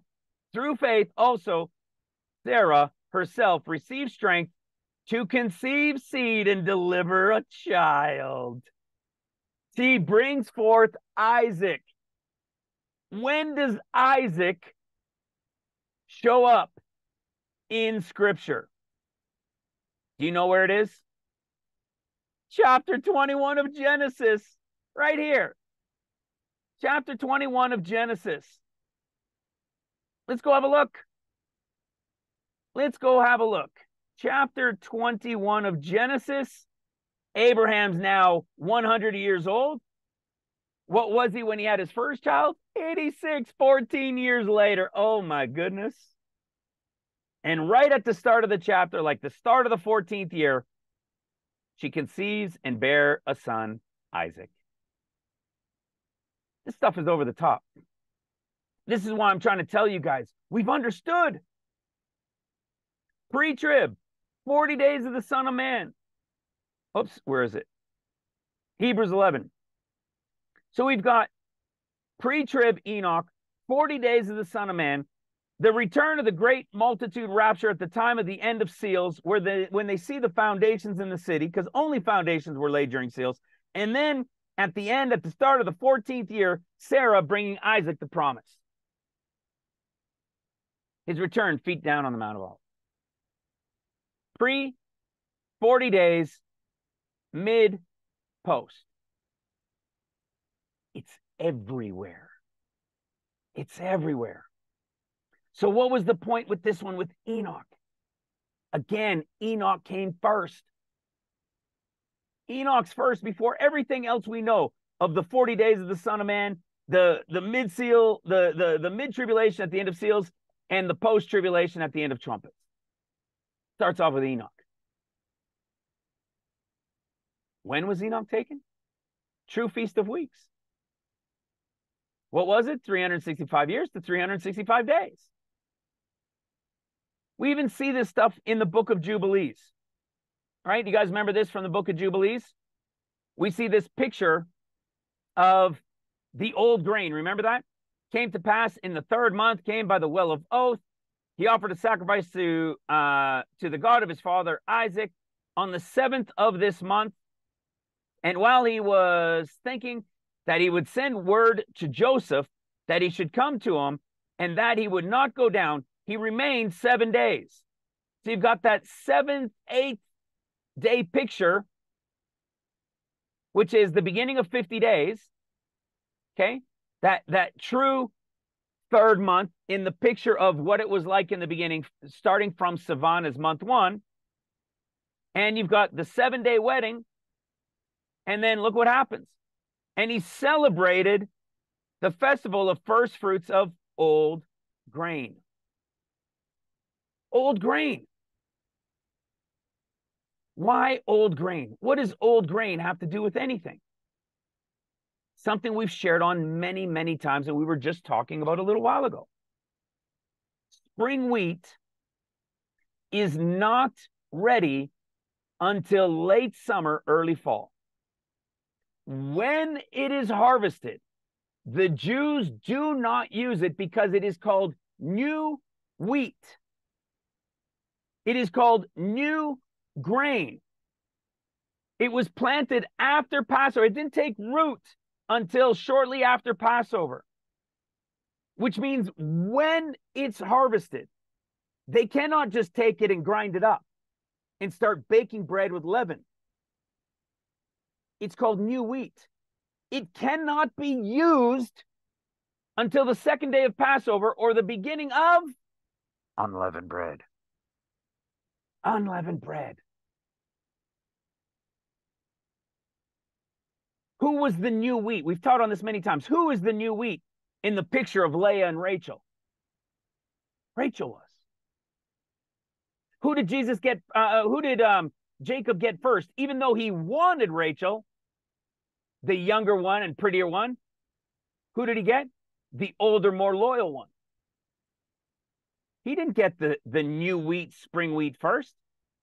He got the winter wheat first.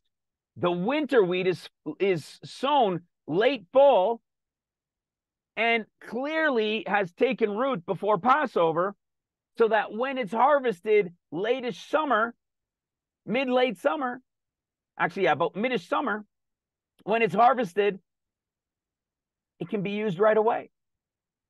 And the difference between spring wheat and winter wheat is spring wheat in the Hebrew is called yoshon, and winter wheat is called kadosh. But spring wheat can be called kadosh, but not until the following year on the 2nd day of Passover, the beginning of unleavened bread. Winter wheat is Leah, old, not because it's rotten, just older. Spring wheat is new because it's younger. That's all there is to it. And look, this I've shared over the years as well. It's all talked about in this here. See, kadosh is defined in Torah as grains of barley, all these things, wheat. Any of the grains took root before Passover, became yoshon after the second day. You see? Any of these grains that took root before Passover become yoshon after the second day of Passover. Okay? Where's it more clearly for you guys? If one of these grains missed this planting deadline, then it is considered as having been planted too late to be yoshon for this year. This grain will be harvested several months later. From the time of its harvest, typically late July, August, no, it's actually later as we saw, because it's spring wheat, until Passover, the following year, the grain is called kadosh. You see? Guys, we've understood these things. It's Leah and it's Rachel. Leah is like Enoch, first, Feast of Weeks, 365 days. Feast of Weeks to Feast of Weeks. Are you ready for something crazy now? Check this out. Let me show you what I clicked on. I clicked on Shavuot. Okay? This is not Pentecost. We know it's the Feast of Weeks. Okay, as you see right there, Feast of Weeks. Is it this time or even to here? I do not believe so. As I just explained, and I've explained in many other videos, I believe the true count of counting Sivan as month 1 to the Lord God is where the count of the Passover forward goes, because as it was in the beginning, so shall it be in the end. So what happens? What I believe it brings us to is that true Shavuot, Feast of Weeks, not Pentecost, Feast of Weeks is actually the 8th of Av on the Hebrew calendar. We have shown this and explained it so many different ways. And we've shown it by the winter wheat harvest, and we have shown it by the new grapes, which is Pentecost, which is always mid-ish September to early October. Over and over and over again, it's actually connected to right before that time frame of the Feast of Trumpets. It's literally when the new wine is ready, when the grapes have been harvested. There are no grapes. There is no grape harvest in June. Never. Doesn't exist. So when I'm pointing to here to show you the Feast of Weeks, I'm not doing it to say because I believe the Feast of Weeks is there. I believe true Feast of Weeks, the 7th Sabbath and the pre-trib escape is right in here. Okay? But now what I'm going to do is we've seen Enoch, we've seen the pre, we've seen the mid, we've seen the post, we've seen where the connections are. We can show the connections to 2024, and we've got a near-death or a death experience and was told 2024. We've got a brother who heard clearly from the Lord, whose reputation is on the line, to 750,000 subscribers, that the Lord clearly told him 1 year and everything drastically changes. And we can biblically prove the 14 years, and that when the 70 years are over, it's the year of the Lord of his vengeance. So, when we look at Shavuot, true Shavuot, down here in 2024, who else was I mentioning earlier that has a connection to Shavuot or to Feast of Weeks? Check this out. You want to see what they read from at Feast of Weeks? The Megillah. Only the Megillah is added on the Feast of Weeks only. It means in addition to a complete additional 2 reading that they do only at the Feast of Weeks. How many books by women are in the Bible? Ruth and Esther. Ruth and Esther. Everybody knows Esther is Jewish, and everybody knows Ruth is Gentile. What's the story of Ruth, brothers and sisters? She married her kinsman redeemer, did she not? I always like this. In Ruth chapter 2, verse 10. Then she fell on her face and bowed herself to the ground and said unto him, why have I found grace in thine eyes, that thou shouldest take knowledge of me, seeing I'm a stranger? See, adulteress, that's just one of those Jewish words for a Gentile, like dog, right? Why have you taken such an interest and had grace of me? And he becomes the kinsman redeemer. Everybody in church knows this story of the Gentile bride of the Christ type of the kinsman redeemer as Boaz. And Boaz answered and said unto her, it hath fully been shown to me all that thou hast done unto thy mother-in-law since the death of thine husband. Verse 12, Ruth 2:12. The Lord recompense thy work and a full reward. Sound familiar? Sound like Enoch? And believe that the Lord was a rewarder of those who diligently sought him? And a full reward be given thee of the Lord God of Israel, under whose wings thou art come to trust. How about this? How about this? Ruth 2:21. Ruth the Moabitess said, he said unto me, thou shalt keep fast by my young men until they have ended all my harvest. What is the end of the harvest? Verse 23. So she kept fast by the maidens of Boaz to glean unto the end of the barley and of the wheat harvest, and dwelt with her mother-in-law. Do you get it? Do you know that the barley and the wheat are the two that are planted late fall that take root before Passover and then grow from early spring into summer and mid-later summer or mid-ish summer? This is what I've shared in the past, that from barley with the green ears of corn being ready to its harvesting time, which takes about 2 months and takes you to about sometime in Sivan, about mid-ish Sivan.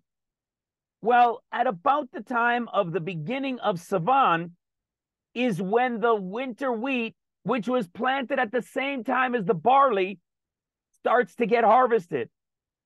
There is an overlap of give or take about 2 weeks of overlap.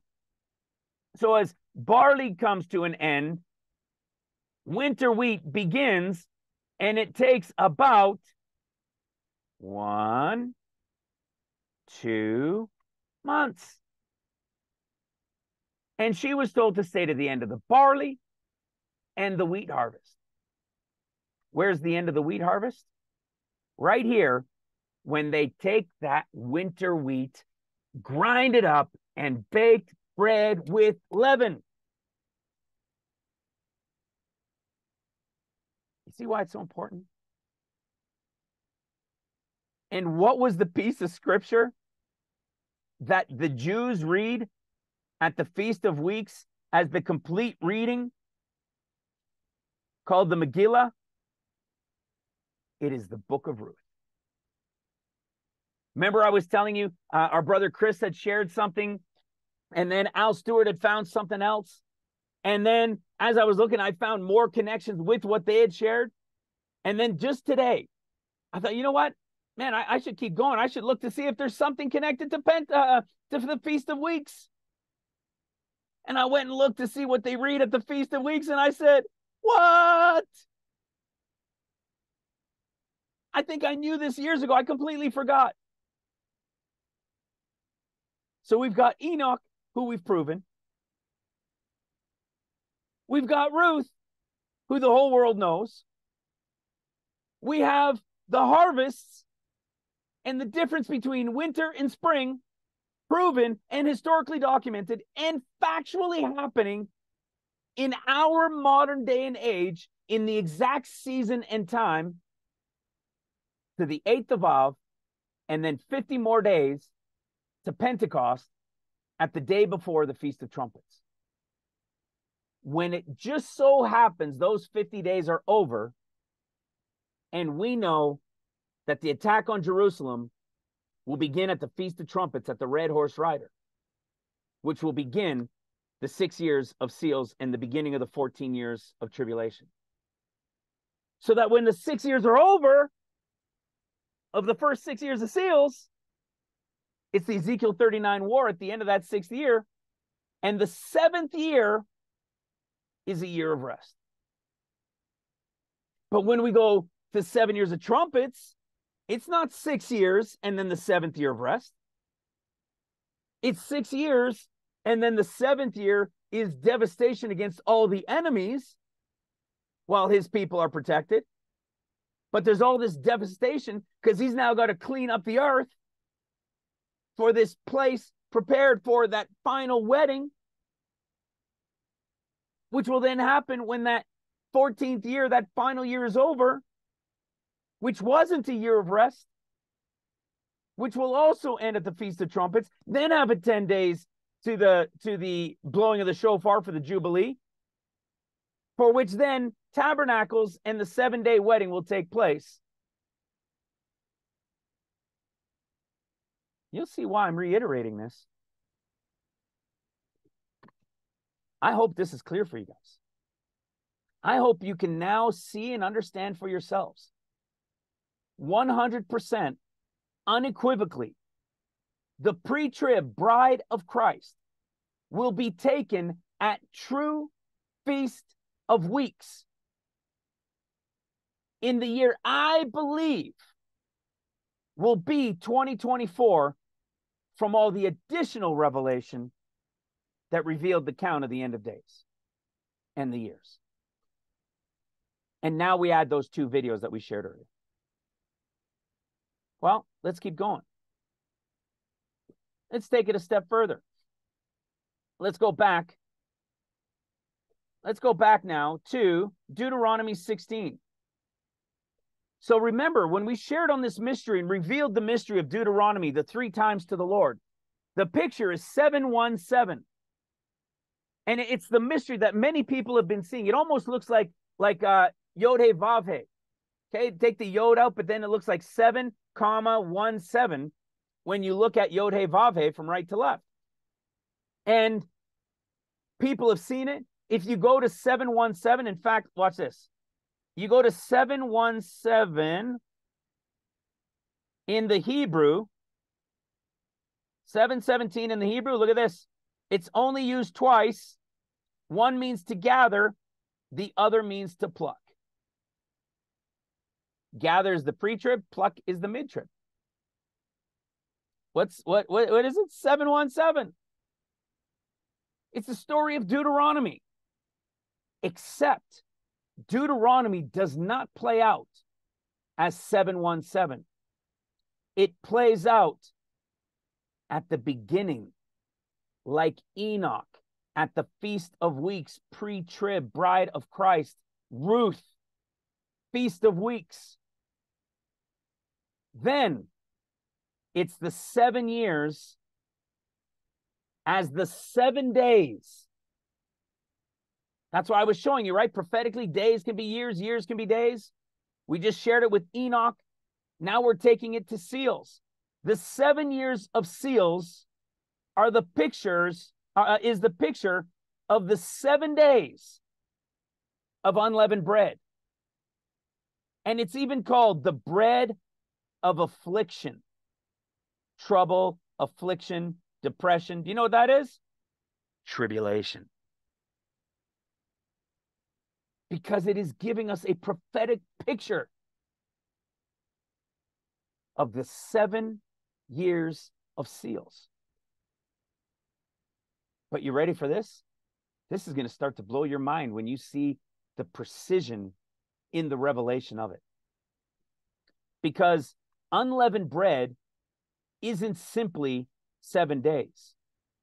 You guys know that, right? As you've searched out these things. Right? So it's not just 7 years, 7 days as 7 years. Right? What did we say would happen? It'll go from the red horse rider beginning, and it'll end at the end of the 6th seal. So from the 2nd seal to the 6th seal. And when the 6th year is over, it's the destruction in the Ezekiel 39 war. And then what happens? This is why I was telling you guys earlier. What happens in this 7th year? It's a year of rest. The enemies were destroyed. Antichrist was killed. The rest had their dominion taken away. Whole bunch of people were killed. It's the Revelation 17 war. Came to an end. That Revelation 17 war ended at the end of the 6th year. And then what do we see? Just like we were reading in 2nd Esdras. And then what happens? Then it's the year of rest. We saw that the year of rest was the 144, the great multitude rapture, and then the 7th seal, which is called a half hour of silence in heaven, which I believe is the revelation of about 6 months of this 1 year. About maybe 5, maybe 6, maybe 7. Excuse me. About 6 months, which means the first half of the 7th year, when the 144,000 are sealed and the great multitude rapture comes in, excuse me, was the about 5, 6, 7 months of the first half of the 7th year. So there's no war. There's no more battles. It's a year of rest. They've seen the Lord coming on heavenly Mount Zion, the mountain prepared, like he said he would do when he left. Remember? Watch how fascinating this is. You're going to see when we go back into this, you're going to see this connection to stuff with Genesis and so forth in this chapters to years conversation. But let me show you something else. John chapter 14. John has 21 chapters as well. That's for a reason. And there's a reason why only John's gospel. So you have the synoptic gospels of Matthew, Mark, and Luke. And the resurrection story is found at the last chapter of Luke, Mark, and Matthew. But in John, it's found in chapter 20. Because it's a picture of something that happens at the end of the 6th year of trumpets. At the end of the 6th trumpet, that takes place. It's mind-blowing. But let me show you something else.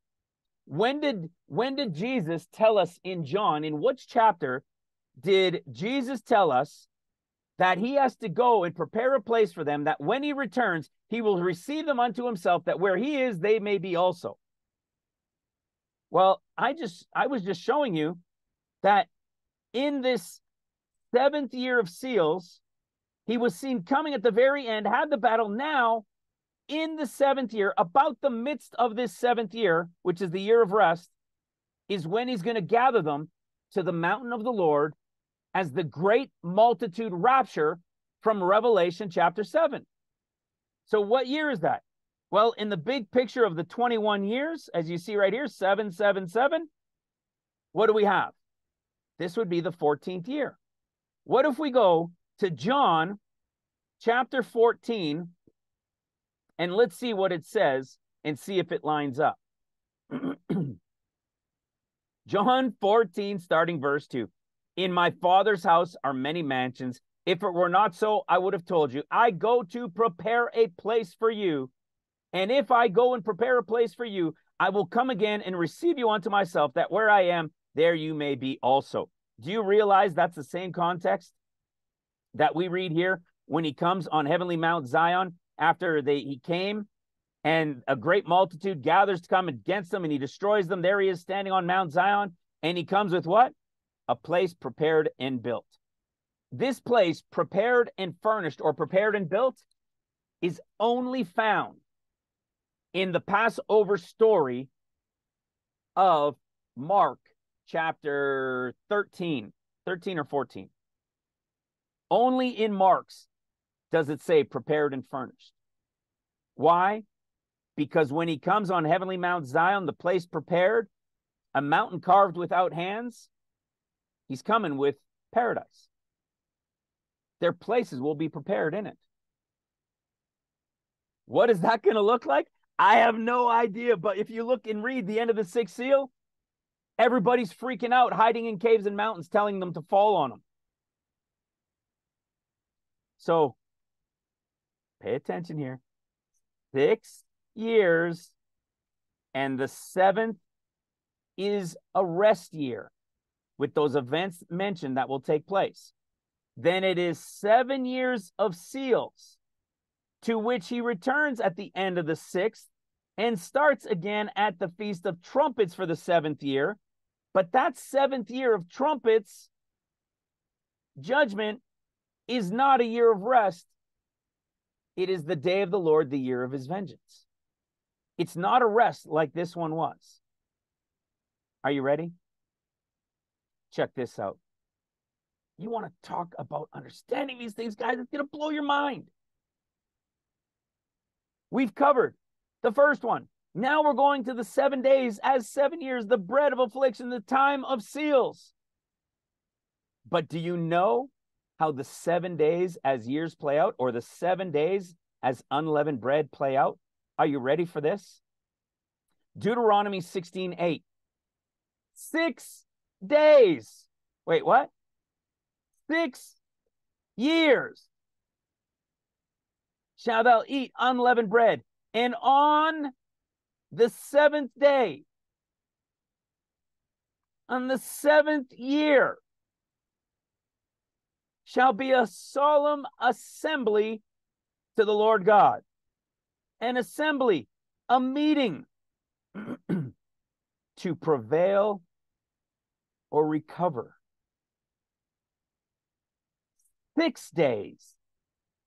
And the 7th is a solemn assembly and rest. There is no tribulation in the 7th year as there was in the 6th.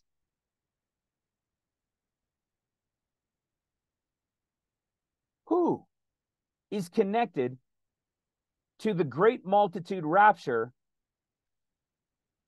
of the 2nd day of Passover, which is unleavened bread? The new wheat? The new wheat? It's the new wheat, brothers and sisters. It's the spring wheat. It's the spring wheat that is planted after the time of Passover. So it never took root before Passover. So when it is ready and it is being harvested in late summer, early fall, it cannot be ground and processed and used until about, 6 months later? About the middle of the 7th year? On the 2nd day of Passover, or the beginning of unleavened bread, to the group who is representative of the 7 days as years for unleavened bread, the bread of affliction. When does the Lord come? He destroys them at the end of the 6th, and there he is what? It's the beginning of trumpets. The 14 years begins at the Feast of Trumpets. The 6 years end the day before trumpets, and the 7th year begins at the Feast of Trumpets. So it starts the 14th Feast of Trumpets. The end of the 6th is just before the Feast of Trumpets. There's the beginning of the 7th year Feast of Trumpets. It's 1 year. Then it begins at the Feast of Trumpets when the Lord returns and he's seen feet down on the Mount of Olives. So you see, day and hour no one knows in Mark. They didn't get to go right away. They will have seen it coming like the world did at the end of the sixth seal. At the day and hour no one knows, bang, Feast of Trumpets. And then 1 year. And then trumpets judgment begins at the Feast of Trumpets. And when those 6 years of trumpets are over, or the 13th year of tribulation is over, it'll be over, and he'll be coming at Matthew's day and hour no one knows, and he'll be here to start the 7th year, the day of the Lord, the year of his vengeance, at the Feast of Trumpets. And when this year is over, which is the year like Enoch from Matthew 24, which is a year and 10 days, it'll be over at Trumpets, the Feast of Trumpets. And on the 10th day, there'll be a shofar blast to announce the Jubilee. And what happens when this time of this 14th is over and the trumpet blast takes place? It's the 7-day wedding of tabernacles for the Esther type, the Jewish wedding. 2 books, 1 Gentile, 1 Jew. 2 weddings, 1 in Luke, 1 in Matthew. So, Mark said, they see him coming, and it's the day and hour no one knows. Here he comes, day and hour no one knows, Feast of Trumpets, and it lasts for 1 year, which means he's going to show up at the Feast of Trumpets, and this would be what? Feast of Trumpets 2030. To just before, like to Elul 29, okay? We'll just say Feast of Trumpets to Feast of Trumpets. But really, Feast of Trumpets starts the next year, right? So Feast of Trumpets to Feast of Trumpets, 1 year. It will begin at Feast of Trumpets 2030. But they don't go right away, right? They don't go till unleavened bread of the following year. It even said it. 6 days and on, or because it's not a day, it's a year in the typology. In the 7th year is the solemn assembly. And even though he came at the end of the 6th, we know that there's several months. And guess what? The Ezekiel 39 war that took place at the end of the 6th year, when it's over, what are they going to have to do? They're going to have to be burying bodies. How long does it say the bodies will take to get buried? 7 months? Didn't we just say it's between 5 and 7 months for the rapture of the great multitude to actually come in from when they've seen him come?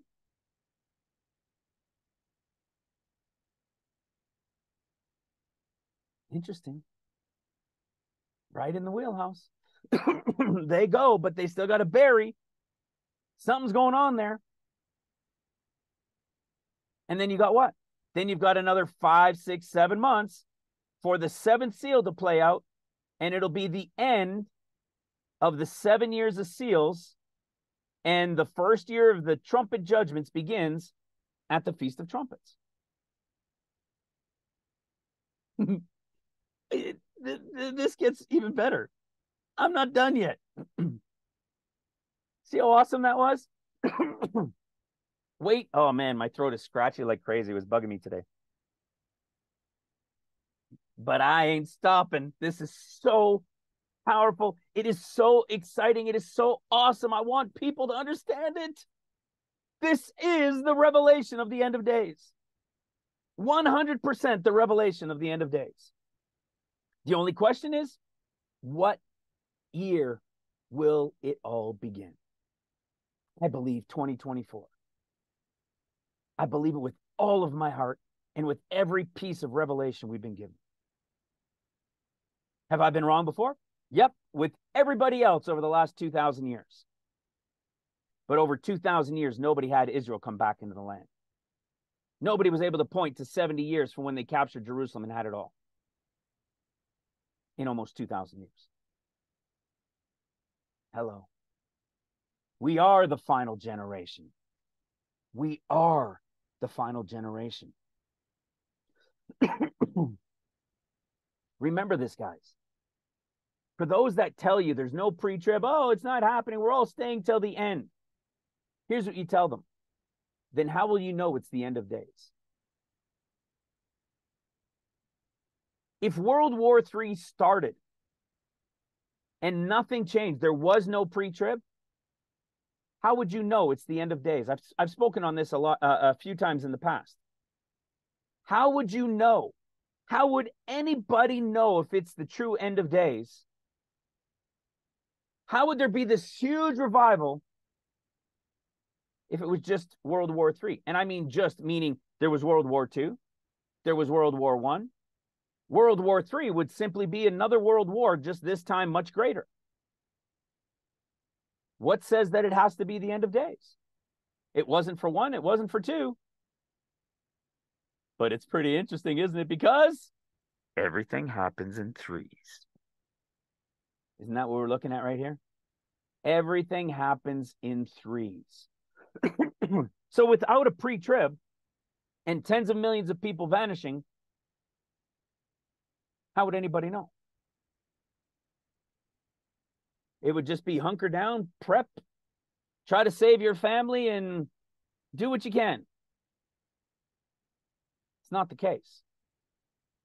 The pre-trib is 100% true. It is 100% going to happen at the true Feast of Weeks in the correct year, which I believe is 2024. These 6 days as years will end at the time of the Feast of Weeks. At the Feast of Trumpets of 2030.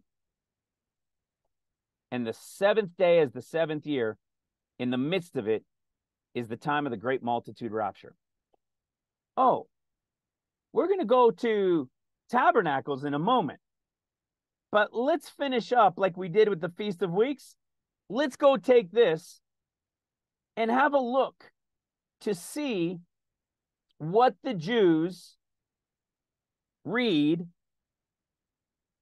at the Feast of Trumpets, because this is going to end at the Feast of Trumpets, right? And the seventh year starts the seventh year at the Feast of Trumpets, but they don't get raptured until Passover of the following year, which would be 2031. So when you see this chart, which chart is it? Was it on this one? Oh, this one. So when you see it here, you see, it's the spring of 31. It might be too small for you, but it's the spring of 31. All of these charts are linked in the videos below, or you can find them all updated, all current on ministryrevealed.com or in the description box below, as well as a little write-up of the end of days for it. So you see, the fall, Feast of Trumpets, the seventh year begins. About the midst of this final seventh year is the great multitude rapture, spring of 2031. Okay? So it's going to put you right in here at the Feast of Passover of 2031. But he came on heavenly Mount Zion. He destroyed the enemies. And there he is to start the seventh year at the Feast of Trumpets of 2030. But the great multitude rapture is about 6 months later.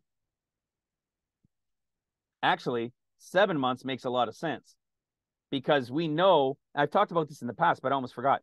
We know that there is a second Passover, right? There's a second Passover 1 month later, which would make it what? 7 months. How long are they burying the bones before? 7 months.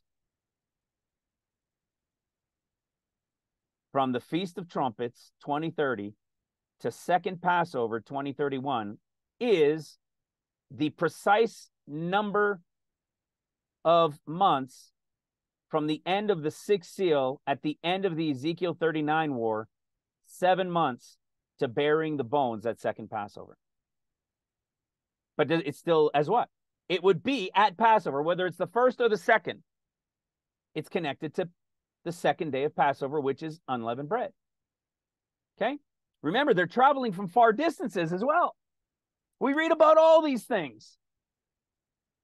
Well, let's take it a step further, because here is Rosh Hashanah, the Feast of Trumpets in 2030. Now, these are readings that they do at every Feast of Trumpets. I'm just taking it to the year of the Feast of Trumpets, the day and hour no one knows, just so that you get a more clear picture, okay? This is when he's seen coming at the end of the sixth seal, and then bang, the seventh year is starting at Rosh Hashanah 2030, the day and hour no one knows. And let's see what they read from. Oh, don't you worry, it's going to blow your mind. But I'm not going to the other ones yet. I'm going to this one right here. They read the Haftarah. I think it's like the Haftorah. It almost sounds like half the way through, right? It's not, but it's called the Haftorah. Haftarah. They read from Jeremiah 31. So just as it was awesome that at the pre-trib, they read from Ruth, the Gentile bride, at the Feast of Weeks, at the Feast of Trumpets, they're reading from Jeremiah 31. Are you ready to get blown away, especially newer people? Do you know what it tells us in Jeremiah 31? Let's have a read. Jeremiah 31 is a picture of the end of the 6 years of seals and the time of when the rapture is going to take place in that seventh year. We've shared this before, and one of our sisters shared 2 or 3 years ago, shared the Septuagint, the original first translation into, what was it, from the Hebrew to the Greek, of Jeremiah and what it said. If you haven't seen this before, your jaw is about to hit the floor. Jeremiah 31, let's start in verse 2. Thus saith the Lord God, the people which are left of the sword. The people which are left of the sword. That was the sword. That was during seals. It might even be connected. So we know the great sword is given at the red horse rider. That's when nation against nation goes against each other. And we also know that the first sword of the Lord is the Ezekiel 39 battle at the end of the 6 years of seals. So the people which are left of the sword found grace in the wilderness. Do you realize that when nation against nation begins and people are freaking out, there's wanderings that take place? Do you know that for the war, the World War III will last, will last for about 2.5 years of the first 2.5 years of the 14th. Antichrist will get his power that will last for 42 months during the second half, approximately second half of seals.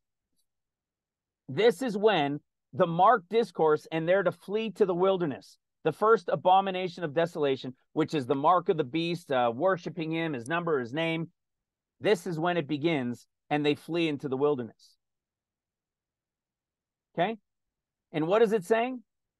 Those that are left of the sword that found grace in the wilderness, even Israel, when I went to cause them to rest. Verse 4, Jeremiah 31:4. Again will I build thee, and thou shalt be built, O virgin of Israel. Thou shalt again be adorned with thy tabrets, and shall go forth in the dances of them that make merry. Verse 6, for there shall be a day that the watchman upon the mount of Ephraim shall cry, arise ye, and let us go up to Zion, to Mount Zion, you're going to see, unto the Lord our God. For thus saith the Lord, sing with gladness for joy, and shout among the chief of the nations. Publish ye, praise ye, and say, O Lord, save thy people, the remnant, the remainder, the surviving portion of Israel. Now, you ready for this? Behold, I will bring them forth from the north country and gather them from the coasts of the earth, and with them the blind and the lame and the woman with child and her that travaileth with child, together a great company shall return thither. Do you know what a great company means? The word company in Hebrew is 6951, which means multitude. And I will bring the great multitude. So is he bringing them yet? No. The mountain of the Lord is now here. There's going to be a cry by the watchman from Ephraim saying, let us go to the mountain of the Lord. Do you remember this mountain of the Lord? In Zechariah chapter 8, which is the first year. So that was a picture of the start of the 7th year of seals, which is represented 7 years of seals. And here's the beginning of trumpets in Zechariah chapter 8. And what is it? The Lord is no longer jealous. And it says in Zechariah 8:3, thus saith the Lord, I am returned unto Zion to dwell in the midst of Jerusalem, and Jerusalem shall be called a city of truth, and the mountain of the Lord of hosts, the holy mountain. See, this is what came at the end of the 6th seal.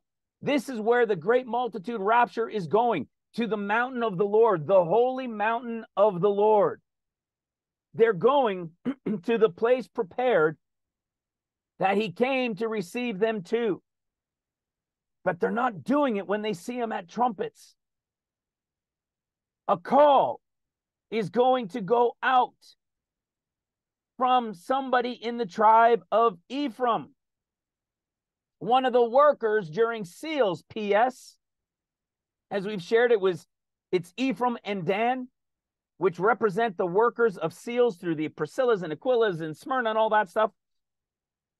A cry goes out from Mount Ephraim, let us arise and go unto Zion. So this is the call at the end of the 6th seal to start the 7th year of seals during that time of the assembly, that year of rest, and they're to go now to the Lord. It's going to be the remnant, the surviving of his people, and the group is called a great company or a great multitude. Who is the great multitude? You already know it, right? It's the great multitude which no man can number, which is the great multitude rapture in the midst of the 7th year of seals. But this doesn't say anything about trumpets, right? Well, no, it doesn't say trumpets, but it's telling you that there's a call, a shout that's going to go out to tell them it's time to go to the mountain of the Lord. He's there. We saw him coming. We saw this mountain of the Lord come, and everybody was freaking out. That battle is over. Now we're going. And he's going to bring in all of the people, the remnant of Israel, which includes the Gentiles grafted in, and it's going to be a great multitude. So when is this? The warning's going to go out sometime at around trumpets, the Feast of Trumpets, because that's when he was seen coming, destroyed the enemy. The 7th year starts at the Feast of Trumpets. The call's going out. So when is this great multitude going to come in? Well, I've just been proving to you in Deuteronomy that it's going to be at the time of Passover or day 1 of unleavened bread, the second day of Passover. Just like spring wheat. It starts at trumpets, the Feast of Trumpets time, but they will not be observed or all brought in until the second day of Passover or the start of unleavened bread. Can I prove it? Check this out. Let's go to the Septuagint of Jeremiah chapter 31, the original translation. Listen to what it says. Jeremiah 38 verse 8. See, Jeremiah 31. It's translated in 38 in relation to Jeremiah, but it's Jeremiah 31 verse 8. Listen carefully and get your mind blown if you're new. Behold, I bring them from the north, and I will gather them from the end of the earth to the feast of Passover. To the feast of Passover. And the people shall beget a great multitude, and they shall return hither. When? Passover. Passover. Who's the only one connected to Passover? Mark's group, the great multitude, the world, the house of Israel with the Gentiles grafted in, the sleeping church, those that will take part in the greatest revival in human history in the midst of chaos. The rapture's coming in the midst of the 7th year. Even though it ends at trumpets, that 6th year, and that 7th year starts at trumpets. They don't come in fully till Passover of the following year. Exactly 100% as the harvest reveal. In this 50-day portion that comes first, I have shown you that when the winter wheat harvest is over and they bring bread in is literally late July to mid-August. 50 days later in mid-September to early October is literally when new wine is brought in. And after 6 years at the Feast of Trumpets, in the midst of the 7, after the spring wheat is now ready, it cannot be observed or be used or brought in or recognized until the following year, in the midst of the 7th year at Passover, exactly as the harvest. You understand why this is so incredible? You understand why we can be more bold when we understand. We've been given the revelation, the open book, the prophetic understanding of the Lord Jesus Christ's end of days. Everything? No, of course not. Every detail? No, of course not. But more than ever been given and revealed in human history? Absolutely, 100%. So much so that the prophets of old didn't even know these mysteries within their own writings. That's how much we've been given. It's proven. It's proven. It's only a matter of when it starts.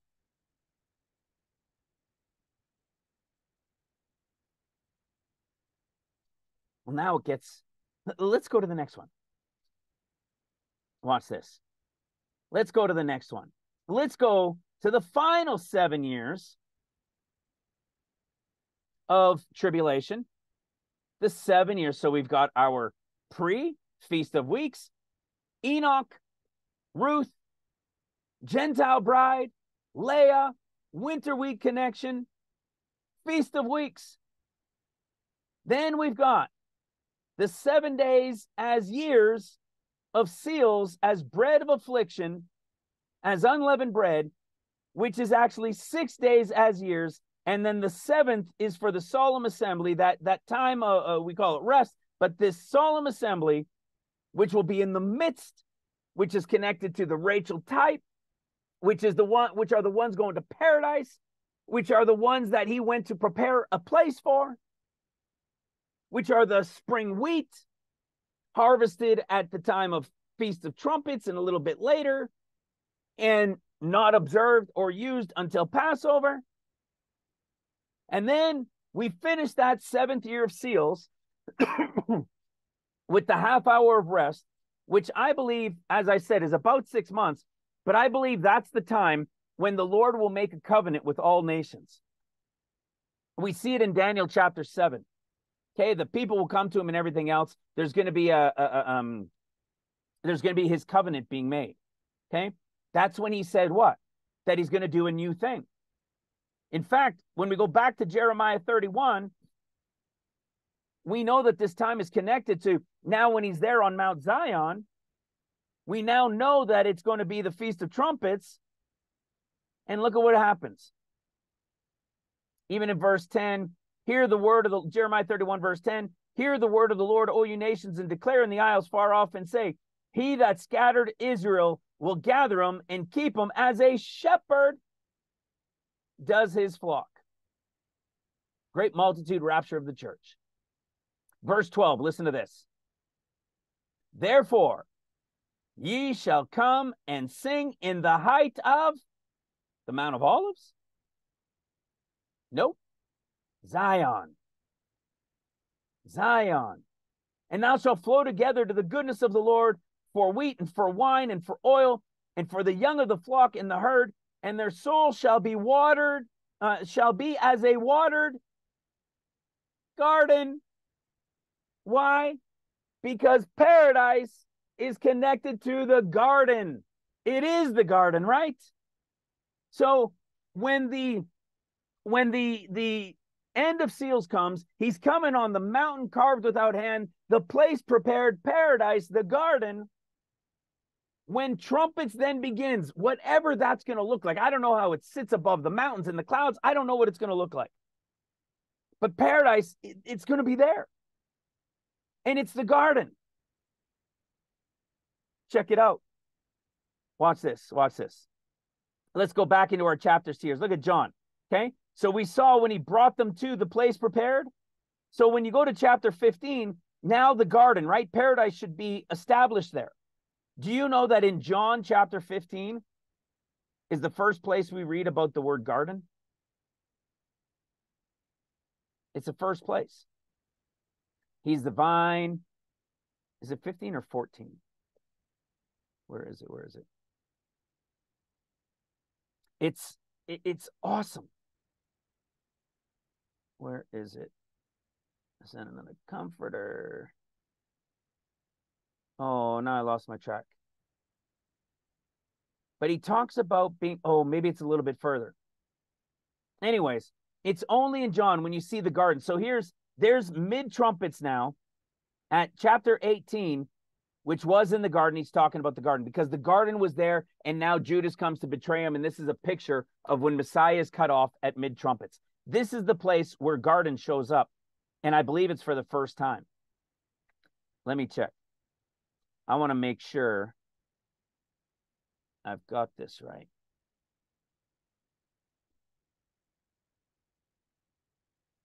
Watch this.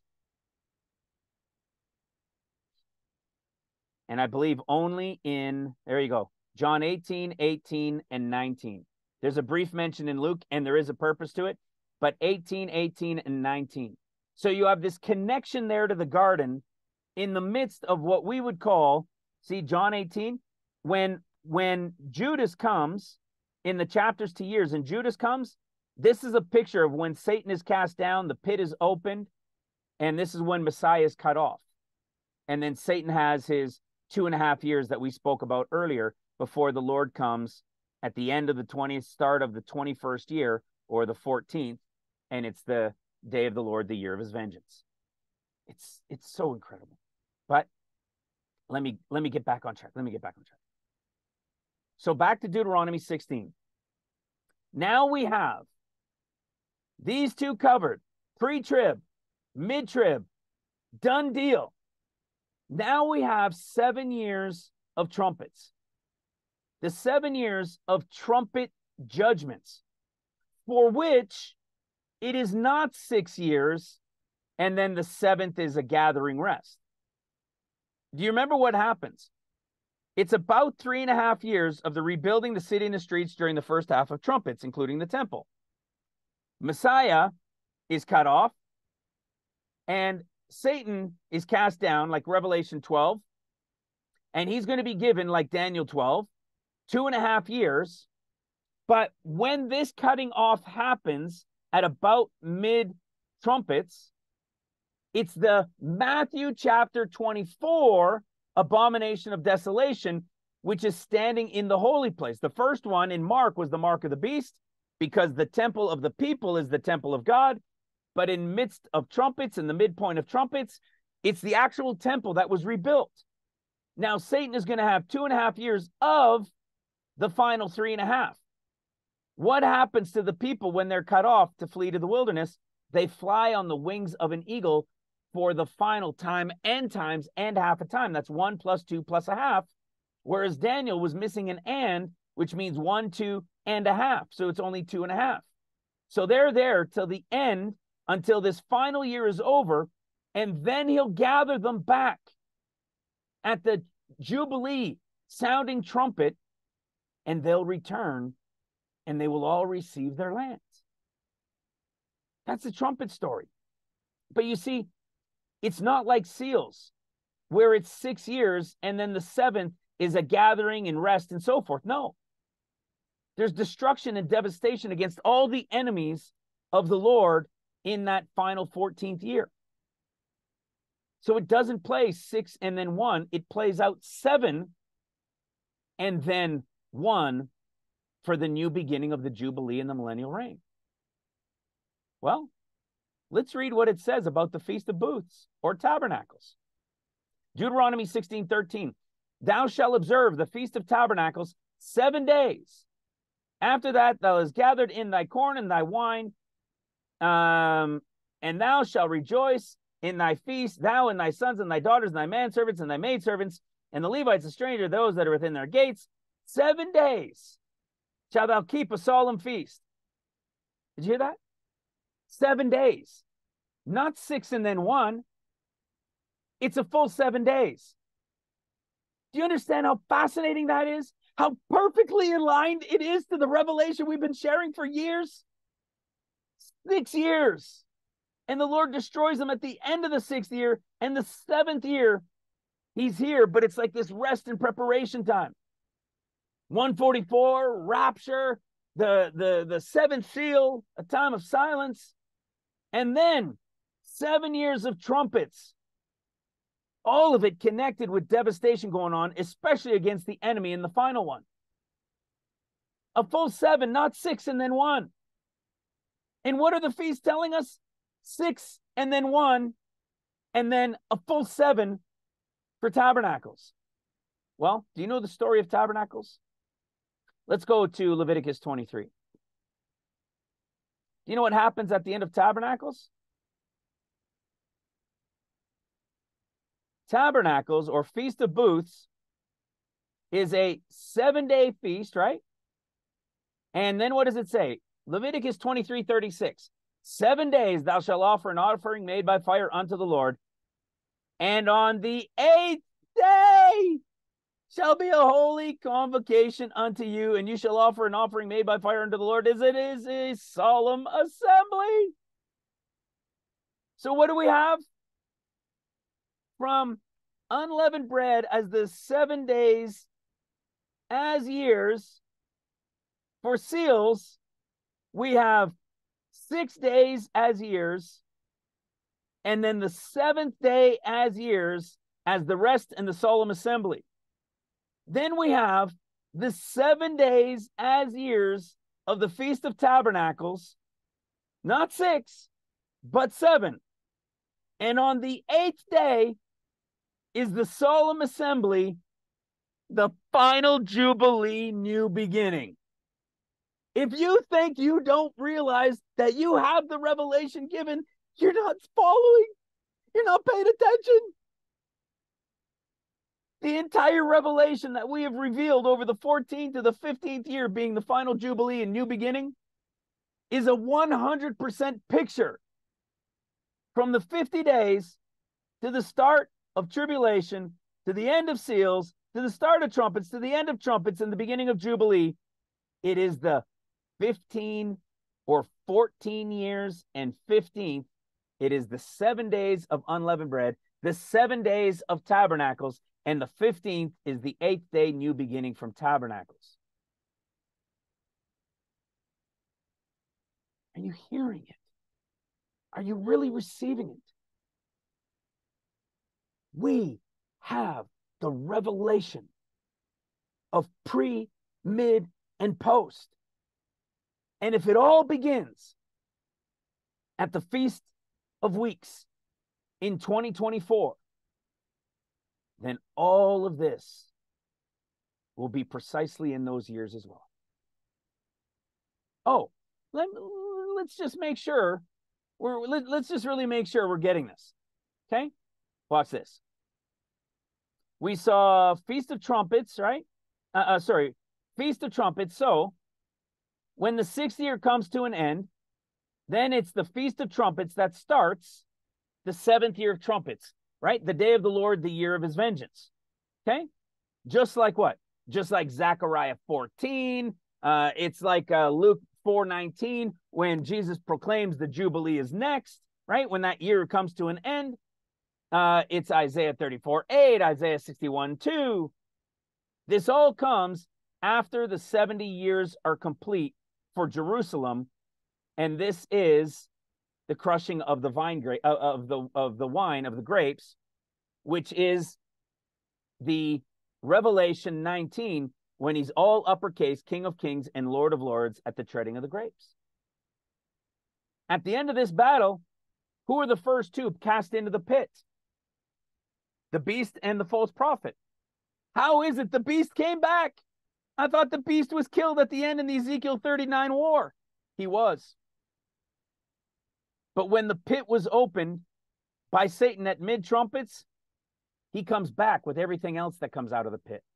As bad as the tribulation of seals are going to be with the Antichrist, and Mark tells us it's going to be worse than it was since whatever it was, creation, the one in Matthew says this time at mid-trumpets is going to be worse than anything that ever was before it at any point, but it'll never be ever this bad again. The pit opens at mid-trumpets. And it's when the beast returns. The false prophet wasn't killed. He had his dominion taken away. That's why at the end of it, when they're destroyed, there's the beast and the false prophet there, and they're the first two thrown into the lake of fire, whereas Satan is bound now for 1,000 years until the millennial reign is over. Then, when that 1,000 years, the 7,000 is over, poof, the Lord God will end them with a flame and all those gathered against. Okay? So, what were we seeing? We saw this now. There are full 7, then the 8th day is the assembly. Oh my goodness, that's so awesome. Well, as I was saying, it gets even better because watch this. Here's the Feast of Trumpets, okay? Oh, that's the wrong one. Let's go to the Feast of Trumpets 2037, okay? So Feast of Trumpets 2037. It's the beginning of the 7th year of trumpets, of the trumpet judgments, or it's the beginning of the 14th year of tribulation at the day of the Lord, the year of his vengeance. The day and hour that Matthew said no one knows, which leaves the 1 year, which is as Enoch, as Matthew 24 says, which we know is a year and 10 days to the blowing of the shofar, because they're going to announce at the shofar blowing the Jubilee. Ta-da! Isn't that awesome? So, Feast of Trumpets 2037. What do you think they read at the Feast of Trumpets? Again, they read it at the Feast of Trumpets all the time. But let me show you something specific, because this isn't exactly at the Feast of Trumpets. I want to show you something. Let me do this again. Watch this. Let me get to the right year.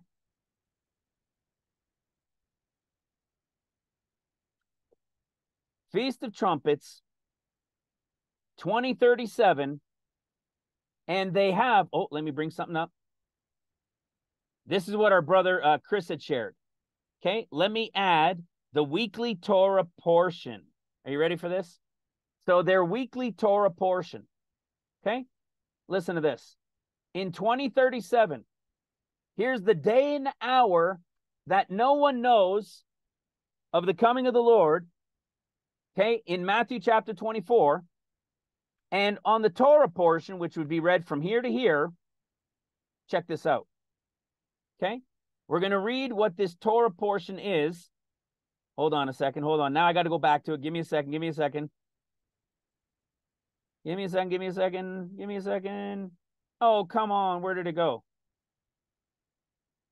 On the Torah portion. So I've got it on 2023. But the Shabbat Shuvah is what it's called. Okay? Listen to what it says. This Sabbath is named after the first word of the Haftarah, Hosea 14. Hosea 14, verse 2 through 10, and it literally means return.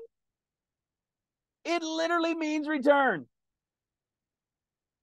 It literally means return. Let me go back to 2037. You guys got to see this. Watch this. The Torah portion at the time of the Feast of Weeks in any year. But the point is that it's at the time of the Feast of Weeks, the Torah portion that's read, at the Feast of Trumpets, the Torah portion that's read in the Haftorah on the Sabbath is, why can't I find it again? I just showed you. Anyways, it means return. So on this Torah reading, they have the portion called, come on, where it's got to be, there we go. The Haftorah, there it is right there. Okay? It's from Hosea chapter 14. When do we see the Lord coming? It's either going to be on day 1 or day 2 of Matthew 24, the day and hour no one knows, that will begin the final year of the Lord, the year of his vengeance. And on this Sabbath, they're reading from Hosea chapter 14. Now, for those of you who have been around for a little bit, and for those of you even who are new but have been following what I've been talking about, remember what I was talking about, these chapters to years? Hosea is one written to the Gentiles, and Zechariah is written to Judah. It turns out they're the only 2 books in the entire Bible that each have 14 chapters. When I discovered this, I thought, oh my goodness, I instantly knew that one was to the world, to the Gentiles, right? House of Israel, and that the other one was to Judah. Well, what would it equal? The end of that 13th and the start of the final 14th year, right? What's the start of the 14th year? The start of the 14th year, see? 7 of seals, 7 of trumpets. The start of the 14th year in 2037 is the time of the Feast of Trumpets. And that Sabbath, what are they reading? What are they reading? They're reading from a book we've been teaching on for 5 years, revealing chapters to years. And in the 14th chapter, they're reading, O Israel, return unto the Lord thy God. He says, listen to this.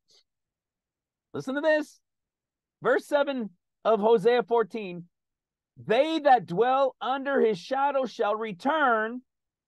They shall revive, which means what?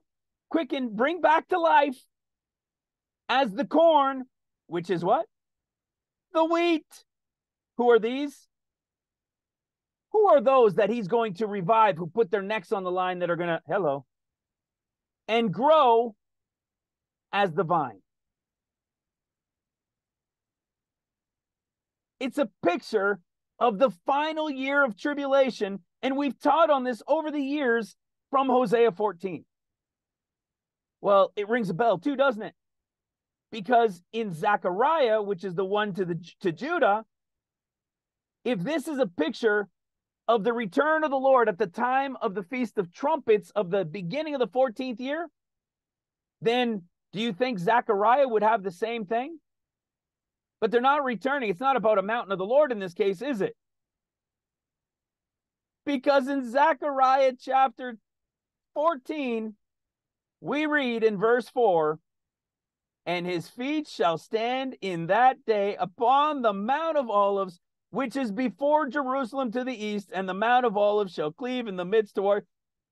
It's the return of the Lord, feet down on the Mount of Olives at the beginning of the sounding of the 7th trumpet. It's the exact same story that you read in Matthew chapter 24 at the coming of the Lord, immediately after the tribulation of those days. Immediately after the tribulation of those days, when he will be seen coming in, which means on the clouds of heaven. When is he going to be? What's it going to look like? Verse 27, for as the lightning that lighteth out of the east and shineth unto the west, so shall the coming of the Son of Man be. And when he comes, it'll be the day and hour, Feast of Trumpets, that no one knows whether it's the first day or the second day. And there they are, reading from Hosea chapter 14, a direct picture that we've been teaching on for years, that Hosea to Zechariah, the 14 years, and in both cases, it's a picture of the Lord returning, feet down on the Mount of Olives. It's the return at the start of the 14th year on the day and hour no one knows. Isn't that wild? Oh, did you think it was done? No, no, no. Let's push this a little bit further. Here we are now, Rosh Hashanah. So now we're looking at the actual Feast of Trumpets of 2037, the day and hour no one knows, the start of the 14th year of tribulation, the beginning of the vengeance of the Lord, the year of his vengeance. September 10th to the 11th, September 11th, 2037. Let's have a look. The day and hour no one knows.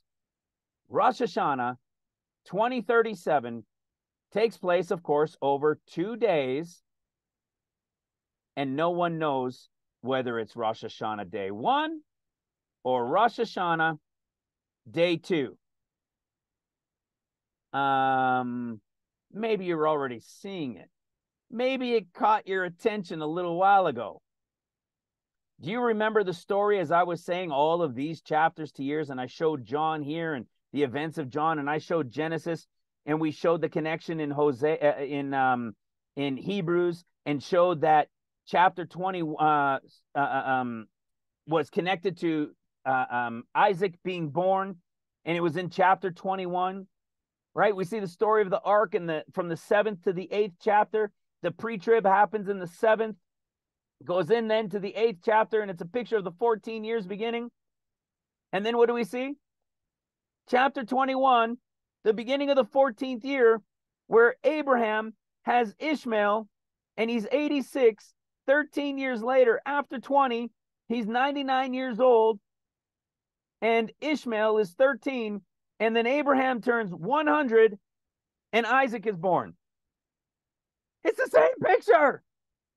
Well, let's have a look and see what happens. Here we are, start of the 14th year. It equals the start of Genesis chapter 21.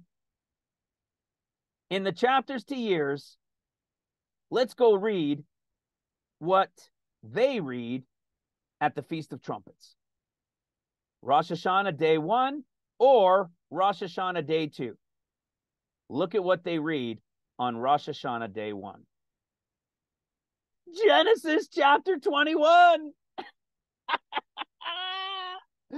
I didn't know, guys. I had no idea about any of this stuff. We have been proving this out in chapters to years for years. Over and over, every connection over and over and over again. We've even been showing this stuff from Deuteronomy, and it never even dawned on me that unleavened bread was 6, and then the 7th, and tabernacles was 7, and then the 8th. Everything we've been showing, it's all true. 100% everything is true. What happens in Genesis chapter 21? The birth of Isaac. When? At the start of the chapter. Where did it start in Hosea 14? The start of the chapter. Where did it start? In Zechariah 14. The start of the chapter. Each and every one of them. Genesis 21, Zechariah 14, and Hosea 14. You getting it? They even have it being read in all of these feasts. But do you think that's it? Or do you think maybe there's one more? Well, guess what? We know that the story plays out that this was the Feast of Trumpets that started the 7th year. And according, now, Matthew said day and hour no one knows.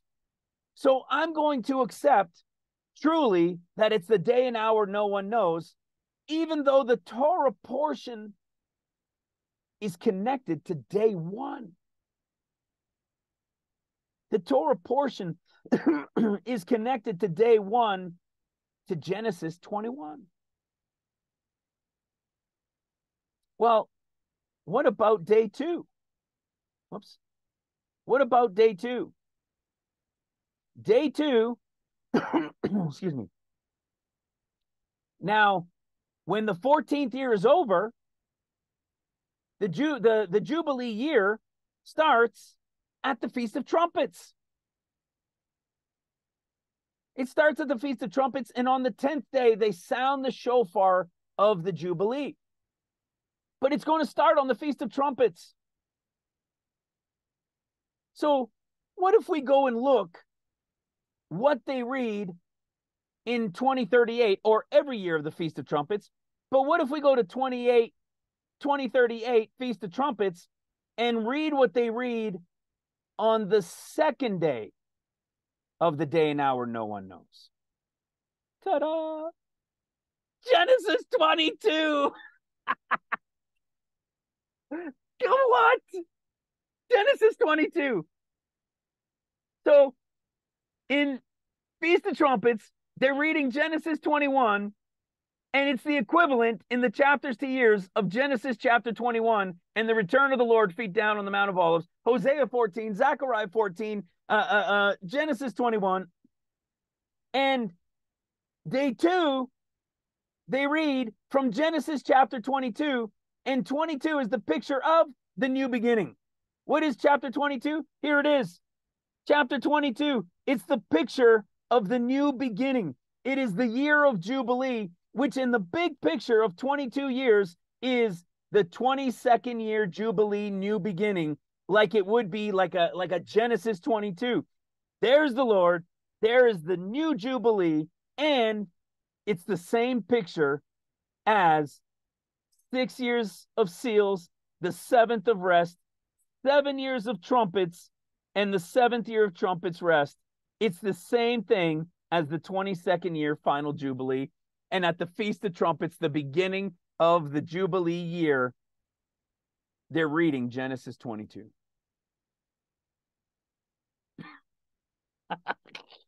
Oh, you understand how awesome all this is? Did you understand how awesome it was that they're even reading Jeremiah 31 at the Feast of Trumpets? And at the Feast of Weeks, they're reading from Ruth. Pre, mid, post. It's been revealed. It's understood, brothers and sisters. Now the only hope, and the only, I shouldn't say only hope, but now the prayer in the revelation is that it truly is 2024. And when you go read Jeremiah chapter 25 and see what happens when 70 years are complete, it's called the crushing of the grapes. And it is exactly the second battle of the Lord when he's all uppercase, King of Kings, Lord of Lords, at the treading of the grapes, the day of the Lord, which is the year of his wrath. This is awesome. You guys now know. You should be able to stand so strong in the revelation being revealed. As much as we want it, as much as we desire for it to be at the fall feast, and it's a hope. Here's the thing. I understand, guys.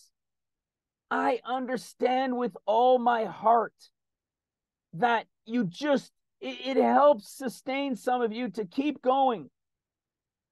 But isn't the truth better? isn't actually being able to understand so much more exciting? It could free your mind to think and do the things that need to be done in the Lord. You now know and understand the revelation of pre, mid, and post in Deuteronomy perfectly revealed to the revelation of the end of days. The pre-trib bride of Christ is going at the true Feast of Weeks. 50 days later, the red horse rider, the 14 years of tribulation begin. And it starts with the destruction of Jerusalem. And World War III breaks out from that point, and the Jews are scattered to the mountains. World War III breaks out. It's now the 7 years of seals. It's going to be the church age coming to the end when seals are over. It's going to start at the Feast of Trumpets 2024, if that's the year. It will end just before Feast of Trumpets, and they'll see the Lord coming. And at Feast of Trumpets, like Matthew 13, the day and hour no one knows will be the Feast of Trumpets, just as Jeremiah 31. They will see him come. Then the great multitude rapture will be taken in at the Passover time frame, whether first or second Passover, in the year 2031. Then the Feast of Trumpets will begin. The Lord will have already been here for a year. Then when when the trumpet judgments begin at the Feast of Trumpets 2031, the city and the streets will get rebuilt till Messiah is cut off. And when he's cut off at the end of the 6th, he will return at the Feast of Trumpets of 2037, feet down on the Mount of Olives, for the whole world to see him from one end unto the other. And the nations will be gathered again at the great harvest of the winepress of the wrath of God. And when it's over, at the Feast of Trumpets 2038, it will be, actually the declaration happens on the 10th day of the first of the new year of the Feast of Trumpets of the Jubilee. On the 10th day, the trumpet of Jubilee will sound. It'll be the equivalent of the year and 10 days of the final year of Noah to the final Jubilee. The trumpet sounds. The Jubilee is declared. They will be restored. They will be brought in, and it will be the 7-day wedding for his Jewish bride. And on the 8th day, it's the new beginning of the Jubilee year. We have understood, brothers and sisters. We have understood. One last time. Feast of Weeks, pre-trib, 100% pre-trib bride of Christ. Lord comes at the end of 6, at the Feast of Trumpets, to start the 7th year of seals, and the great multitude rapture who have seen him come will be brought in by Passover, first or second Passover of 2031. Then they will start the trumpet judgments, where the city and the streets and the temple are being rebuilt, and the temple is being rebuilt on the foundation that was laid during seals, until Messiah is cut off, and Satan, having opened the pit, having been cast down, and more chaos breaking out, he will have 2.5 years till the end of the 6th year of trumpets, to which the Lord returns at the Feast of Trumpets to begin his final year. And then the Jubilee year from trumpets, the announcement of the shofar blast, and the 7-day wedding, which is exactly how it comes to an end when you go to Matthew chapter 25, and all you need to do is follow in order from 24. Watch what happens. There's the abomination of desolation standing in the holy place. That's because he's going to stand in the newly built temple at mid-trumpets. That's when Messiah gets cut off. It's going to be worse than it ever was up to that point at any time in human history. There's the false prophet, and the Antichrist is back. Then there's the coming of the Son of Man. 2.5 years have come to an end. There he is seen coming after the tribulation, immediately after the tribulation of those days. He's now going to come on the clouds for the whole world to see, from one end unto the other, as lightning from one end unto the other. It'll be at the Feast of Trumpets, the day and hour no one knows. And in that final year, the day of the year of the Lord's vengeance is going to be as it was in the days of Noah, which is a year and 10 days. When that year and 10 days to atonement is done, and the Lord has now taken care of all business, destroyed all of the enemies, Satan has been bound, and the beast and the false prophet are the first two cast into the pit. Then it's the time for the kingdom of heaven, which is the promise to the Jews, heaven on earth. And we see the wedding take place. This is going to be the wedding at the Feast of Tabernacles in 2038. The Feast of Tabernacles, 2038, the marriage for the 1 week Jewish bride wedding, and everyone else not a part of it will be cast out in the weeping and gnashing of teeth. Brothers and sisters, you have understood. You've got it. Listen to this again. Take your time, study it, seek it, search it out. There's so much in here that you can dig into and really sink your teeth and grasp it and understand it and know it unequivocally. We've been given the revelation of the end of days, brothers and sisters. We've been given the revelation of the end of days. And we now have two witnesses claiming, clearly hearing from the Lord, who is putting 750,000 subscribers at stake. And we have another one who had died and gone, and the angel told them 2024. 1 year, and the other said 2024. And the scriptures revealed to us that that is exactly true, because when the 70th year is over, it's the year of the wrath of the Lord. And the only way that that lines up, and that the Jubilee from when Christ made the declaration in Luke chapter 4, that lines up exactly to the count here, only lines up if it all begins in 2024. And the pre-trib is the Feast of Weeks, the true Feast of Weeks, of which I believe will be 2024.